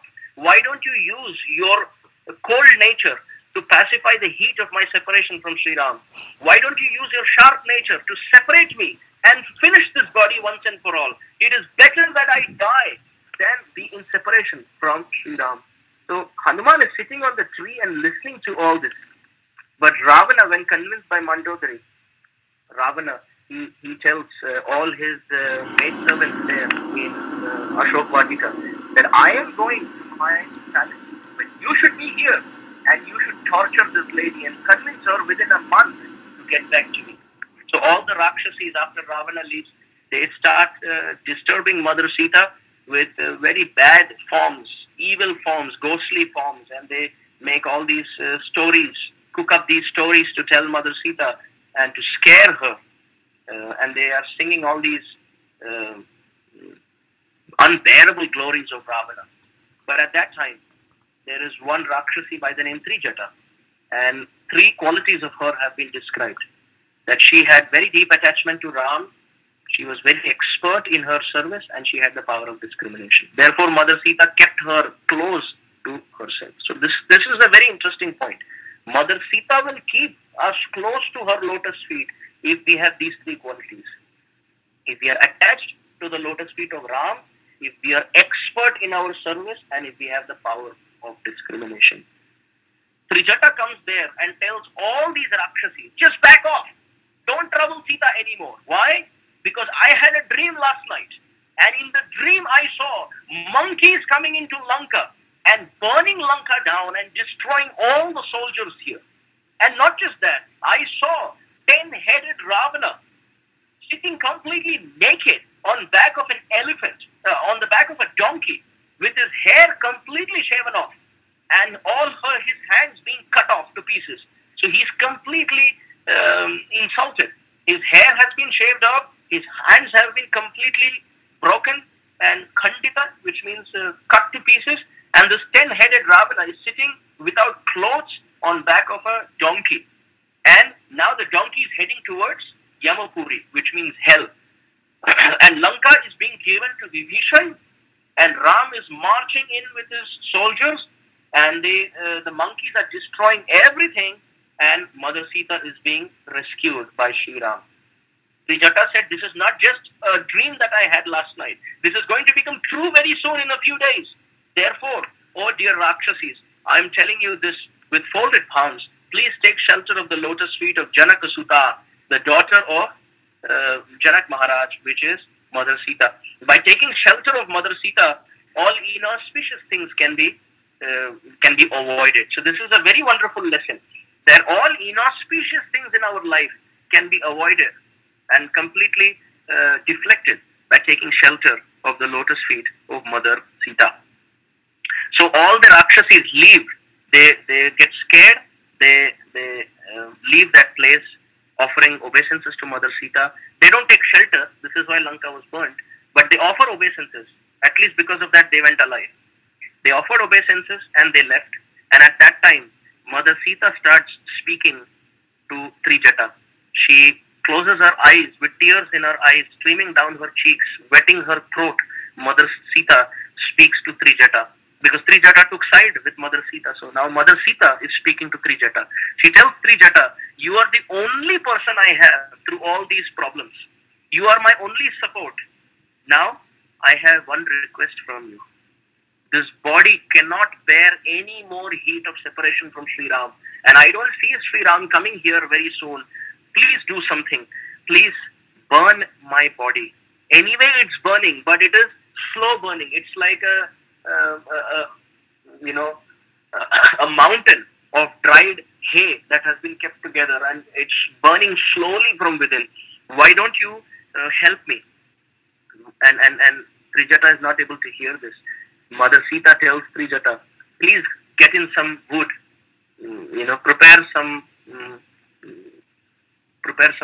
firewood, and you can prepare me to place me on that wood, so that can be the chitta, which means that can be the final funeral fire. And in this way, you set my body on fire. I am telling you the truth, O Trijata. My life is such that I am not able to hear the coming of Ram, nor is my life ending. I am Jivana Sandhi. I am at the doorstep of life and death. Neither am I living, nor am I dying. Being away from Sri Ram, I am not able to live.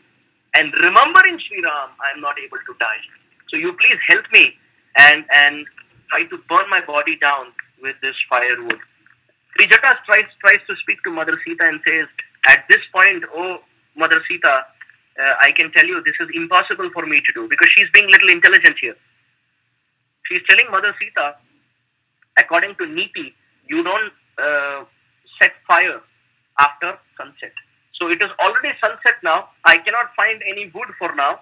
So instead of saying no to Mother Sita, she's speaking like this. Just like we see so many times the acharyas, instead of saying no, they say, yes, I will, but let me finish a few rounds and then I will fulfill your desire. So Trijata, in that spirit, she says that, okay, now after sunset, it's not good to light the fire.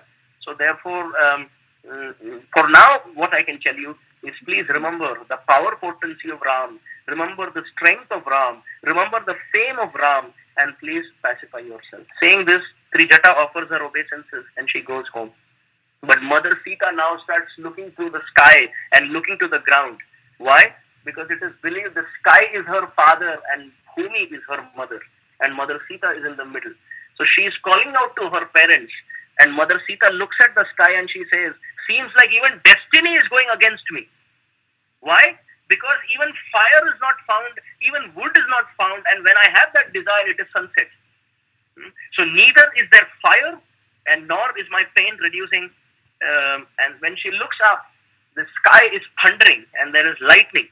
So Mother Sita is happy, thinking that maybe the sky is going to give a strike of thundering and destroy her body.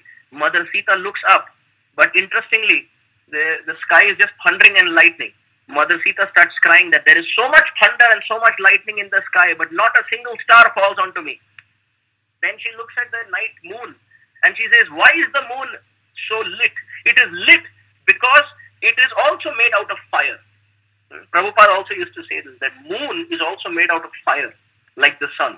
But Prabhupada had an interesting phrase that Praghosh Prabhu explains in in the pastimes of Prabhupada. He says that Prabhupada said that the moon also has fire. It's made out of flames, but it is cooling flames. The sun is made out of blazing flames. Koti Chandra Sushitala. So very, very soothing flames. So here, Mother Sita is looking at the moon and saying, "Oh moon, you're also having flames in you. Why don't you throw those flames and burn my body? Why is it that my body is not burning?" And then she is crying and saying, "Oh, maybe the moon and the thundering and the lightning, they are not helping me because I am separated from Ram." Who will support a person who is separated from Ram? That person is unfortunate. No one will support that person. Now, Mother Sita looks at the Ashok tree under whom she is sitting and she says, "Your name is Ashoka. Why don't you make me Ashoka? Make me free from suffering.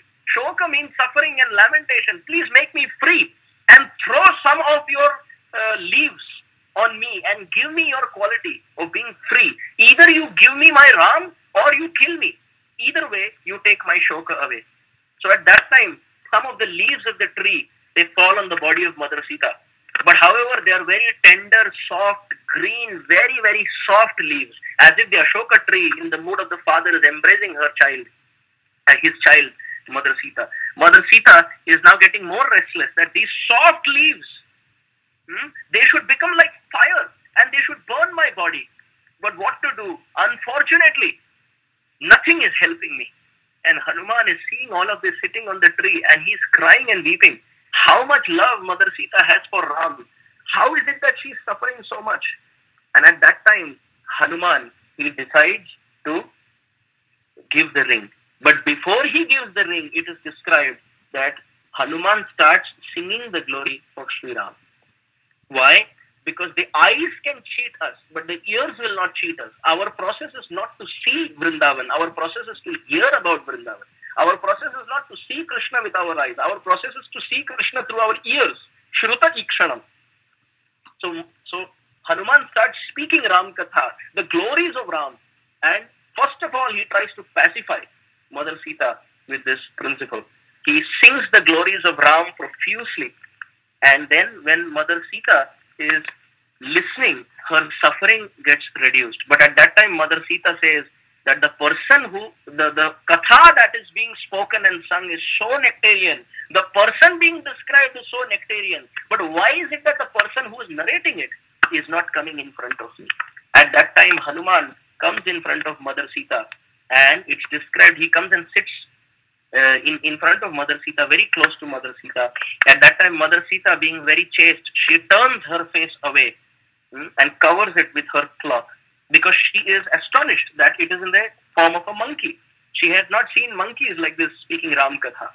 So now she was thinking, is this actually another trick of Ravan?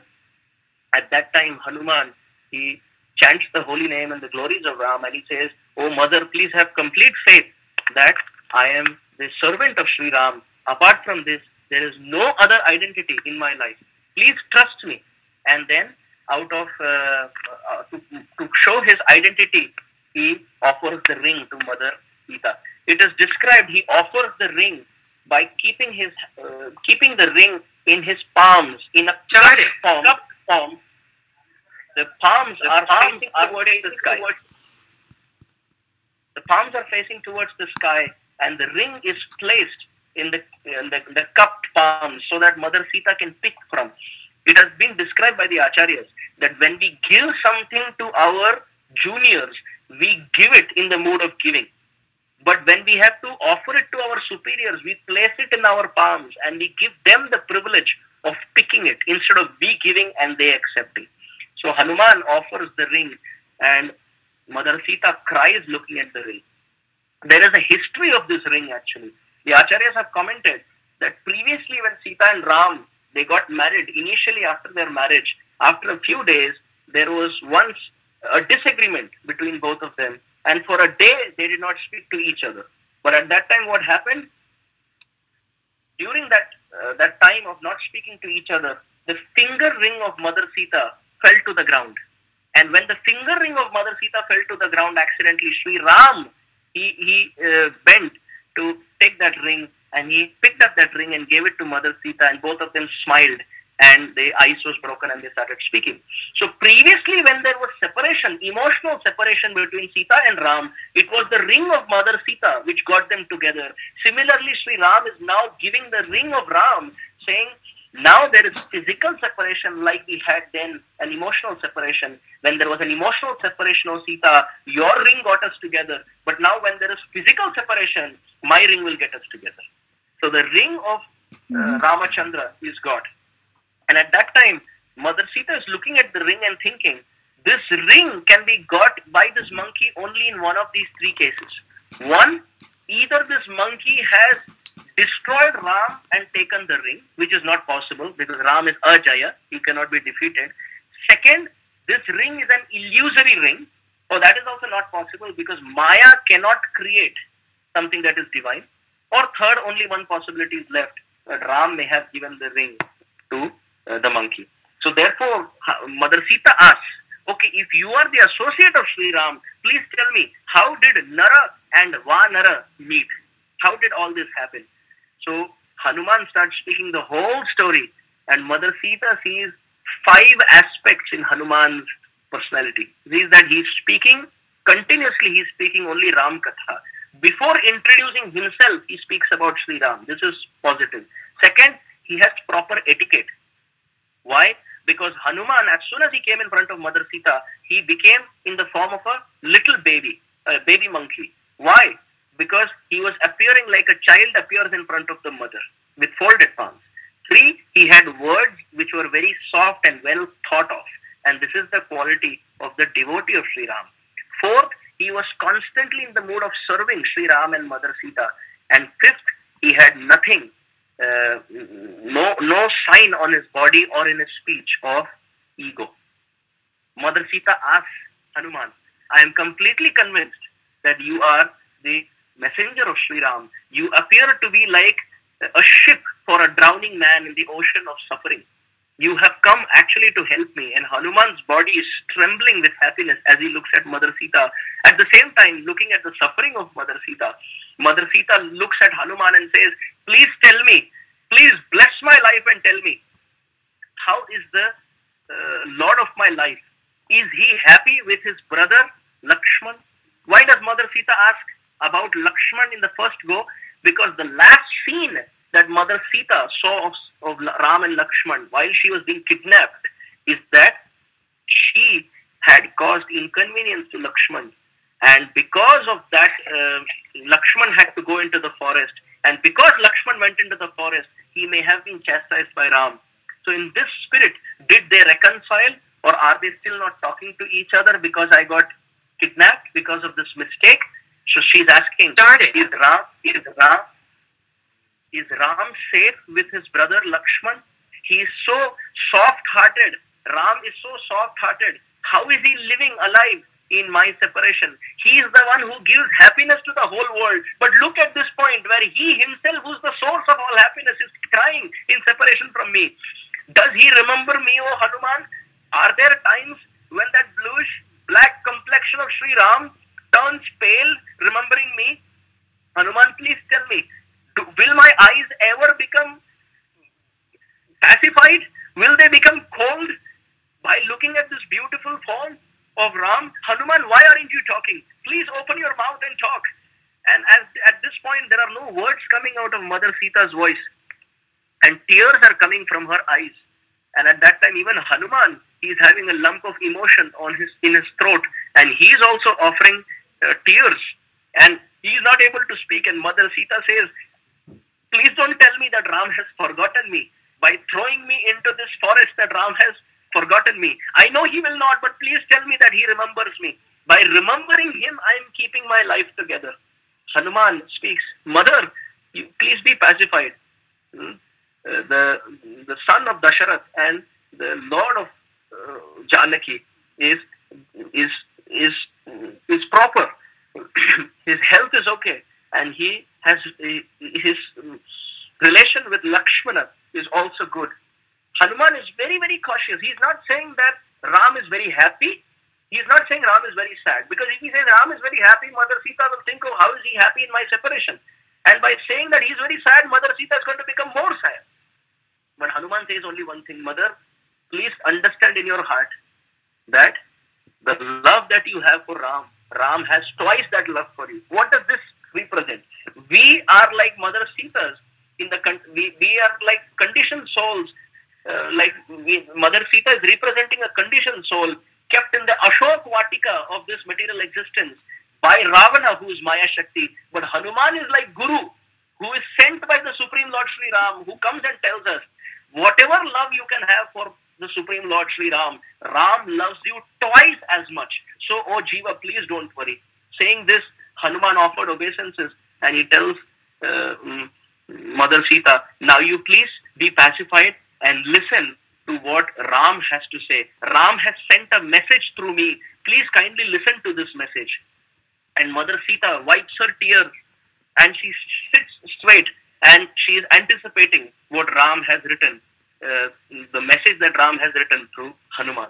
Hanuman is now speaking the heart of Sri Ram. Now it is Ram, Sri Ramavacha. Ram is speaking. Ram tells Mother Sita, oh Sita, how can I live without you? In separation from you, everything favorable has become unfavorable. Do you know that when I sit under Ashoka trees and I beg the Ashoka tree to burn my body down, then it throws tender soft leaves.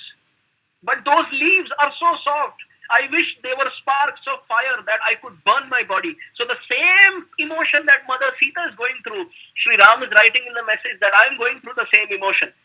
Sri Ram says that all night long when I am sitting in separation from you, that night doesn't seem to end.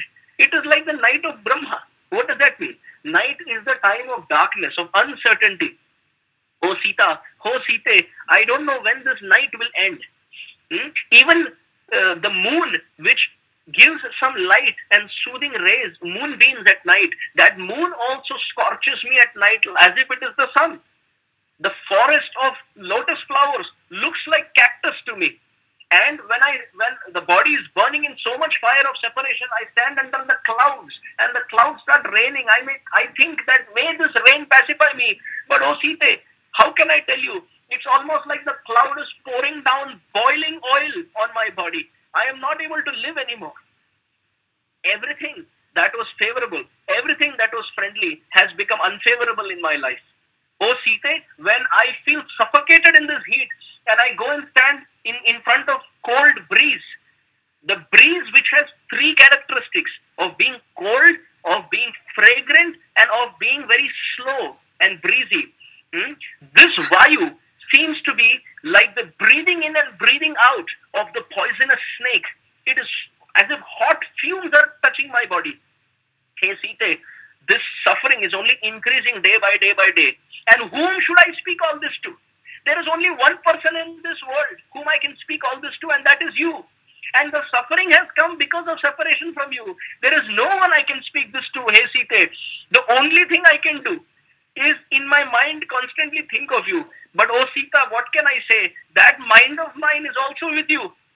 I cannot pacify myself in this suffering. I cannot speak out to anyone except you, and that you are away. And in your separation, I am dying.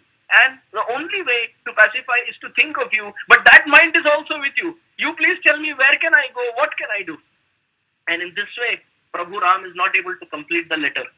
Listening to this, Mother Sita, she swoons in moods of separation. At that time, Hanuman tells Mother Sita, please hold your heart, please hold your life air together in this body. Very soon Ram will come. After every night, there is a sunrise. There is a sunrise.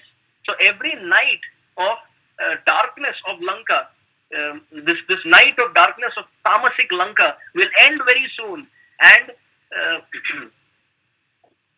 he who is Bhanukula Shiromani, he who is the most the crown, the crest jewel in the Surya Vanshi, the sun of his glory will rise very soon. Please keep your life air together. Oh Mother, I promise you, Lanka and all this Ravana and his associates are like insects, and Ram is like fire. Just like the insect becomes very, very excited to enter fire and die, similarly, the fire of Ram will come very soon like a forest fire. And all these insects, will jump into this fire and they will die, oh mother. Very soon you see all the monkeys will come and they will tear this Lanka to pieces and they will break the heart of this Ravan by killing all his associates and his troops. Oh mother, with folded palms I beg you, if possible I would have taken you on my back and I would have jumped across back to Sri Ram. I would lovingly serve this. But oh mother, there are a few reasons why I can't do this. A few reasons why I can't do this.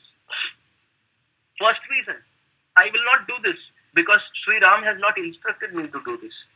Second, I will not do this, oh mother, because I know in your heart of hearts, you will be happy when Ram comes and rescues you, so that the glory of Ram is kept intact. And three, oh mother, I know you are not selfish to be free from Lanka. You are always thinking of other captives in Lanka who are also like Sita. You want Sri Ram to come and liberate everybody and then rescue you. Knowing this, oh mother, I can just tell you, please hold your heart together. Very soon all these demons will be finished and Narada will come playing his veena, glorifying Sri Ram. All the monkeys will tear everything to pieces. Please have faith. At that time, Mother Sita looks at this baby monkey and she tells, but all these monkeys will be very small and sweet and cute like you. But these soldiers of Ravana are very, very strong. How do you think you can challenge them? At that time, Hanuman says, oh mother, please have faith in me. If you want a proof, I will show you. And then Hanuman becomes very big. It's like Kanaka Bhudarakara, which means his form was like a golden, humongously big golden mountain. So when Hanuman had to do his service, he's so humble. But when he wants to restore faith in Mother Sita, he becomes a mountain. We are exact opposite. We show off like we are mountains. But when it comes to serving, then we become baby monkeys. But Hanuman is showing to be humble in front of the superior, and when they are asking for proof, to become like a golden mountain. He tells Mother Sita, looking at this form, every troop of Ravana will be cut to pieces. They will be destroyed, oh mother, you don't worry. Mother Sita has a smile looking at Hanuman. Immediately Hanuman becomes very small, offers obeisances, and now immediately he tells Mother Sita, oh Mother Sita, the form that you have seen is not mine. It is actually the potency of Sri Ram. I am a monkey. I am a monkey who eats fruits and roots and leaves and flowers. I have no strength. Na janma nunam mahatana saubhagam, na vak na buddhi nakriti tosha hetu. I have no buddhi. I have no vocal ability. I have no beauty. I have nothing, oh mother. Whatever you are seeing is actually the potency of Sri Ram. Just like Garuda can actually eat up snakes very easily. But if that snake is sitting on the neck of Lord Shiva, Garuda cannot eat. In fact, the snake can hiss and shoo Garuda away. Similarly, oh mother, I am like a small snake and Ravana is like Garuda. He can eat me. But because I am on the, just like the snake is on the throat of Lord Shiva, similarly I am at the feet of Ram. Therefore, I have this power. Sthana pradhanam natu bala pradhanam. It is not my potency, but it is the power of the position where I am sitting at. Mother Sita became very, very happy looking at the words and the maturity of this devotee. She looks at Hanuman and she says that in your speech I see devotion, I see empowerment, I see ecstatic influence that you can create, and I see insurmountable strength. Oh dear child, like a mother blesses the baby, I will bless you that may you become more and more powerful. Bala and Sheela, may you have excellent character. Ajara, may you always remain young. Amara, may you always be a Chiranjeevi, may you never die. Guna Nidhi, may you be a source of all good qualities. May all of this come to you. And Hanuman is still looking with tears, waiting for the actual benediction. Mother Sita sees that Hanuman is so genuine that he is not happy receiving any of this. Then finally Mother Sita tells Hanuman, May you become as dear to Sri Ram's heart as much as I am dear to Sri Ram's heart. And Hanuman jumps in ecstasy because this is the benediction a pure devotee wants. May I become very dear to my spiritual master. May I become very dear to the heart of the parampara. May I become very dear to the heart of Sri Ram. Hanuman becomes very, very happy. He offers obeisances to the lotus feet of Mother Sita again and again. Again and again with tears he is offering obeisances, and with voice he is telling Mother Sita, my life has become worth living. After seeing you die in separation, I wanted to die because what will I go and tell Ram? I cannot lie to him. I cannot speak the truth to him. But now by this blessing, I can tell him the whole story, and that pacifies and keeps me alive. Oh Mother, this benediction of yours has kept me alive in this body. Mother, I offer my obeisances to you. May your blessings always be on me, and may you empower me to do the needful. But as Mother Sita is happily empowering Hanuman with this blessing, Hanuman immediately becomes like a child, very, very innocent child in the sense he is always in the form of a baby, but now like a baby depends on the mother. Hanuman tells Mother Sita that, Mother, I want to tell you something very honestly. I have jumped through the ocean and faced all these difficulties and fought some demons here, and I've been sitting here observing you for quite some time. I couldn't have eaten anything without doing service to Sri Ram. But now, if you may so allow me, if you are happy with my presence, I am feeling very, very hungry and thirsty. Will you give me the benediction that I can eat some fruits here? I see some nice fruits here in Ashokvan. I see nice flowers and very nice tempting big fruits. Can you please allow me to eat them? I'm very, very hungry, Mother. Just like a child goes to the mother and says, please feed me. So here Hanuman is saying, and Mother Sita says, oh, I am very scared because there are so many different soldiers here. They are guarding these trees. So I am scared for you, O child. Hanuman says, my lord, or my mother, I am not scared. They should be scared of me. But as far as hunger is concerned, I am not able to stop. Only if you give your permission will I go and jump and eat a few fruits. If you say no, I will not. Mother Sita blesses Hanuman and says, Mother Janaki blesses Hanuman and says, please hold the feet of Sri Ram in your heart and eat very sweet fruits in this forest. What does this represent? This represents that Mother Sita is telling us, whatever you want to eat, always eat those sweet fruits by keeping Sri Ram in your heart, which means offer the fruits. Whatever we want to eat, we offer it to Sri Ram first, remember the lotus feet of Sri Ram, and then you eat. So Hanuman starts doing that. And it's interesting that the story continues very beautifully ahead, how Hanuman starts eating up all these fruits and uprooting trees, and by then all the soldiers come there and they start fighting, and Hanuman is literally crushing them. Some of them he's jumping on top and breaking their heads and pulling their arms, and it's a total gymnastic act there. And they go running to Ravana saying that there is a monkey who is creating so much nuisance in our forest. And Ravana says, just take a few soldiers and get this monkey killed. And then he sends few more and they're also killed. And rest are coming back and telling Ravana nothing is working. Now, Ravan sends Akshay Kumar. He sends his son, and then Hanuman mysteriously lifts up a whole tree and roaring towards the whole army, the whole group, he charges, he throws tree after tree, and he kills many of them. Some are crushed, some are killed, some are powdered to dust. And in this way, the dear monkey servant of Sri Ram is doing some exercise, a warm-up before the actual. When Lankapati, Ravana, gets to know that his son is killed, Akshay Kumar got killed, he sends Meghnad, and he tells Meghnad, don't kill this monkey, tie him up and bring him to me. I will do the needful. Don't kill him. And Indrajit goes there, and it's a long discussion, but he goes there and looking at with his troop, and Hanuman charges and shouts and runs, and there's war cries. He uproots trees after trees, and he throws and breaks the chariot of Meghnad or Indrajit, and Indrajit falls off the chariot, and Hanuman is throwing more and more trees, and other soldiers are killed, and it's a total punching and kicking act. In fact, in Thai boxing, there is a kick called Hanuman kick. So Hanuman was using all those kicks, and many of them were fainting. When Meghnad and Hanuman were fighting, it was almost like two elephants, going head to head, hitting each other, one after another. But what to do? At this point, by the inconceivable desire of Hanuman, Meghnad shoots a Brahmastra and ties Hanuman to bring him to Ravana. And at this point, we must know that it's not that any Brahmastra can tie Hanuman, because the name of Ram can break Bhava Sansara, Bhava Pash. The bondage of material existence can be broken by chanting the names of Ram.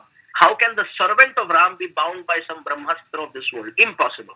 But the only reason why Hanuman was bound is because he wanted to see Ravana face to face. That Ravana who had the audacity to kidnap Mother Sita, who has the audacity to fight Ram. So Hanuman agrees to be bound. So this shows how devotees, pure devotees, sometimes they may go through health crisis, they may go through financial crisis, they may go through different problems, like Prabhupada facing heart attacks, or our spiritual masters having some illness. But that doesn't mean it is an act of karma. It is the inconceivable sweet will of the Supreme Lord which they take on their head to show the world how service must go on irrespective of whatever the circumstance may be. Also at the same time, Hanuman is teaching us the lesson. If you enter the Ashok Vatika of this material world, and if you become greedy to eat the fruits for your personal enjoyment, very soon you will be bound up by the laws of this material world. So in this way, Hanuman has got in front of Ravana, and there is a very wonderful discussion between Hanuman and Ravana, where Ravana tries to belittle Hanuman and tries to put him down and laugh at him and insult him in public. But Hanuman still speaks the truth and tries to give instructions to Ravana, telling him, waking up to the truth. And it's interesting that even after Hanuman's advice to Ravana, Ravana does not learn a lesson. Upadesho hi murkhanam prakopayana shantaye payapana bhujanganam kevalam vishavardhanam. When you feed milk and some leaves to a snake, thinking that it will get nourished, the snake prefers to nourish its poison instead. So Ravana, like a snake, he gets more and more angry as Hanuman instructs him. Hanuman tells Ravana to surrender to Sri Ram and return Mother Sita, and in this way Ram will accept Ravana. Hanuman even tells Ravana that you don't have to worry. You can continue to be the king of Lanka. You don't have to give it up and become like us. We are forest dwellers. But you can live in Lanka if that is what you fear. But just accept Sri Ram as your friend. Who is Ram? Hanuman says, it is he by whose illusory energy Maya Shakti creates this Brahmanda. Ram is he from whose strength Brahma, Vishnu and Shiva, they actually perform the functions of creation, maintenance and destruction. Who is Ram? By the power of whom Ananta Shesh with his 1,000 hoods holds the universes on the head. Who is Ram? It is by the strength of that Ram, different forms of demigods are protecting dharma, and it is that Ram who by whose power Rakshasas are destroyed and demigods are protected. Just like Ram destroys the bow of Lord Shiva, he destroys adharma. He destroys so many demons by his inconceivable small atomic strength. And Ravana, please understand, by his inconceivably small, insignificant strength particles, all of these things are happening. But you have the audacity to challenge him in his full potency and in fact kidnap his eternal consort. I am bowing down to you, O Ravana, and for your own good I am telling you, hold the feet of Ram in your heart and return Mother Sita. If you don't have worry for yourself, at least think of your past. because Lord Vishnu's son is Brahma, Brahma's son is Paulastha, Paulastha's son is Vishravas, and his son is Ravana. So Ravana, 5 generations above, comes to Sri Narayana. So Hanuman tells him, if you don't think of your own future, at least think of the character of your predecessors. Think of Paulastya Muni, think of Vishravas, your father, think of Brahma. They are all like moons. Don't become a black spot in their personality. You can continue to live like the king of Lanka, but please kindly return Mother Sita. You are at the moment very, very glorious and very opulent. You are like a pond which is filled up by the rainwater of your past karma. But think, this rainwater, this cloud rain will stop very soon, and there will be summer and all your water will dry. Which means, oh king, very soon your past karmic fuel will end, and all of this will burn down to ashes, and you will be kicked out of your position. Instead, learn to collect water through the base.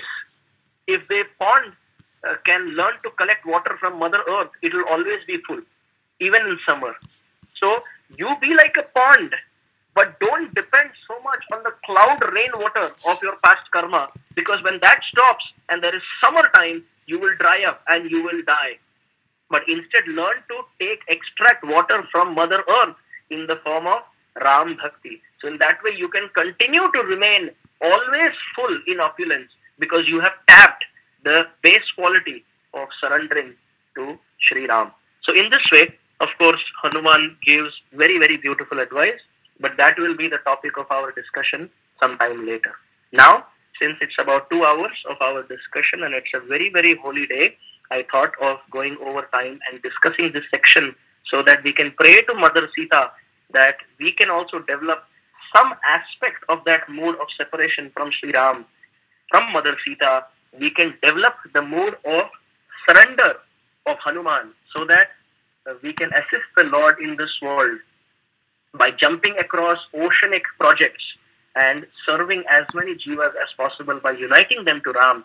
And at the same time, by doing this, we can instruct the Ravana of our senses, the Ravana of our mind, with the instructions that Hanuman has given Ravana.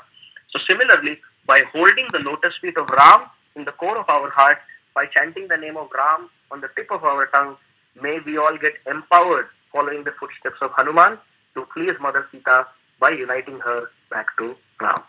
We really want to thank Valmiki Muni for giving us such a great work, which is worshipable, which has innumerable lessons, very similar to that of the Bhagavatam or the Bhagavad Gita, but in a very, very beautiful storyline.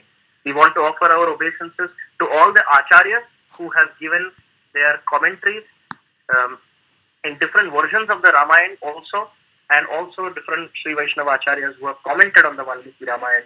And in this way, they have given us so many beautiful meanings and flavors to the storyline that we are aware of. Last but not the least, all of this would have been impossible without the very beautiful philosophical presentation of Srila Prabhupada in his books, because first we came in touch with Prabhupada, and through Prabhupada's books and learning the philosophy of Krishna consciousness, now when we dwell into these stories, we can derive so much bliss by having philosophical application in our life. So we want to offer our obeisances to Srila Prabhupada. And last but not the least, I want to offer my obeisances to all the devotees on the call. Please forgive me for going over time, but I just took the liberty because today is a very auspicious day. So it is very nice that we hear and chant together, especially during this lockdown where we don't have to go out anywhere. We are all working from home.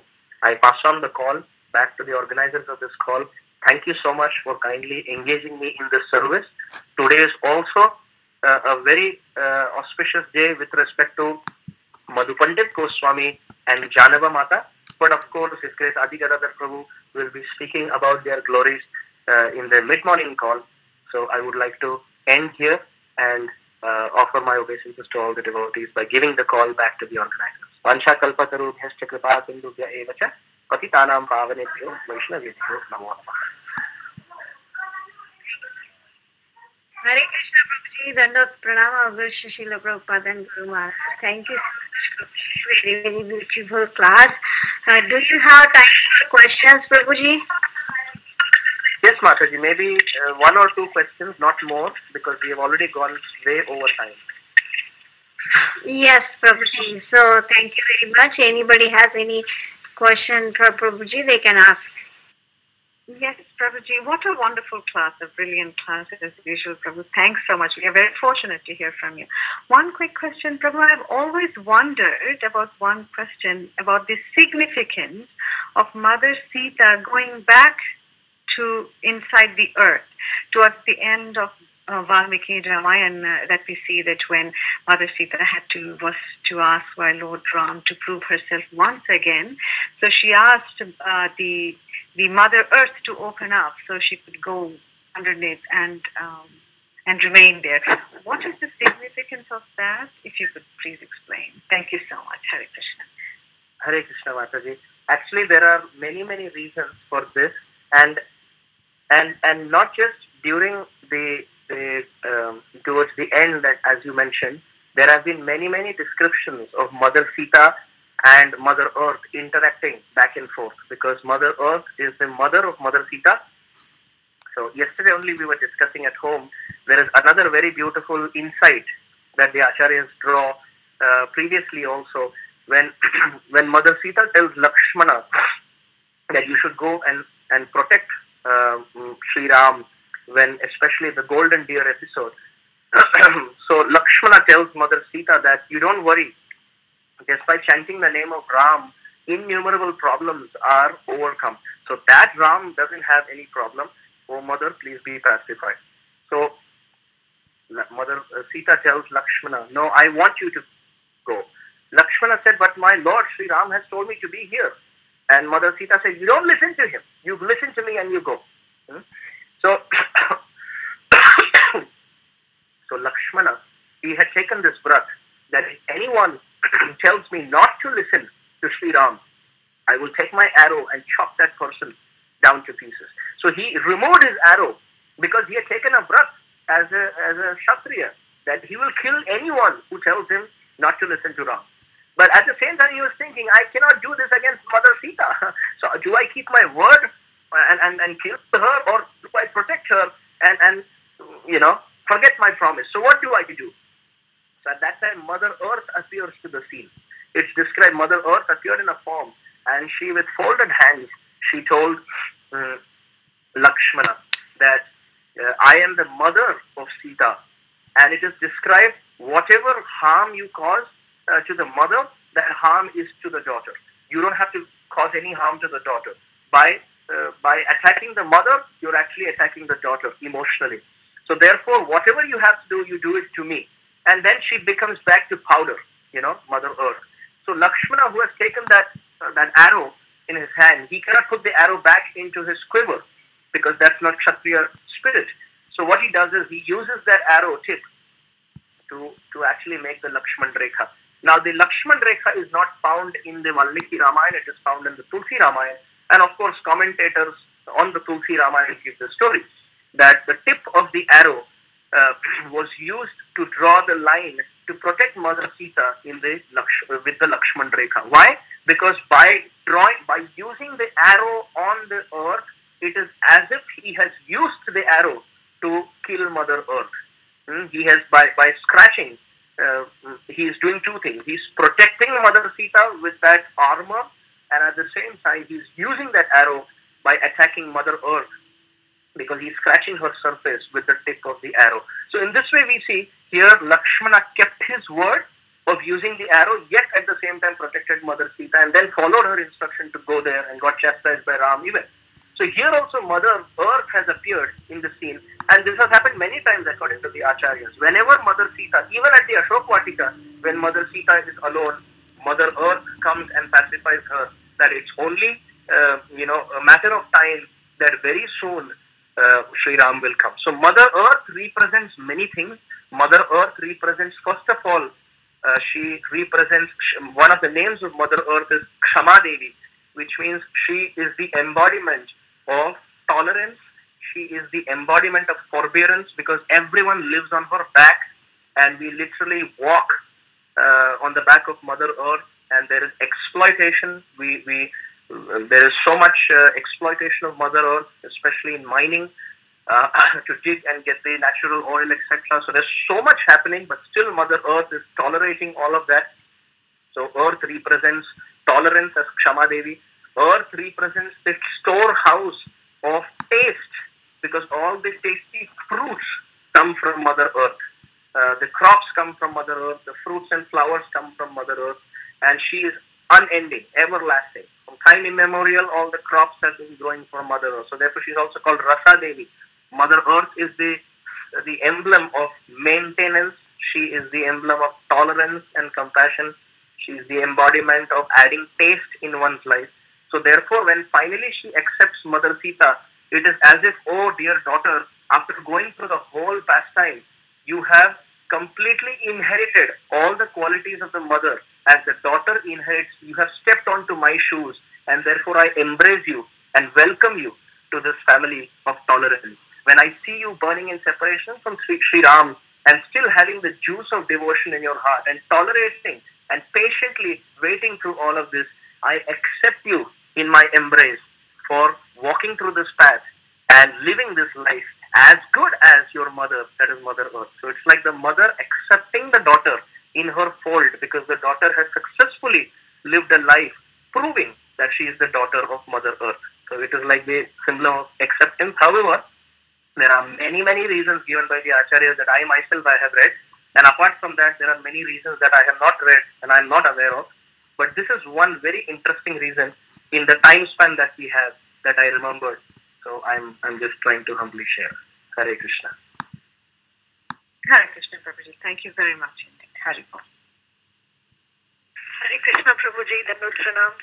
Wonderful, wonderful class. So many realizations in each and every aspect of this beautiful history of Ramayana you have given us. We're very, very thankful to you for such practical execution of these things, how to, remember these things and practice. So my question is, are these your realizations, or are they mentioned by any acharyas? For example, yes, Mataji. Yeah. Actually, Mataji, there have been many acharyas who have given their commentaries. So some commentaries are in Sanskrit to the original Valmiki Ramayana. So some points are derived from there, while at the same time, some of these points are from the parallel readings of other Ramayana and commentaries on those Ramayana. Like, for example, there have been many souls, many great Vaishnava acharyas from the Ramanandi Sampradaya who worship Sita and Ram as their Ishtadev, as the Lord of their life.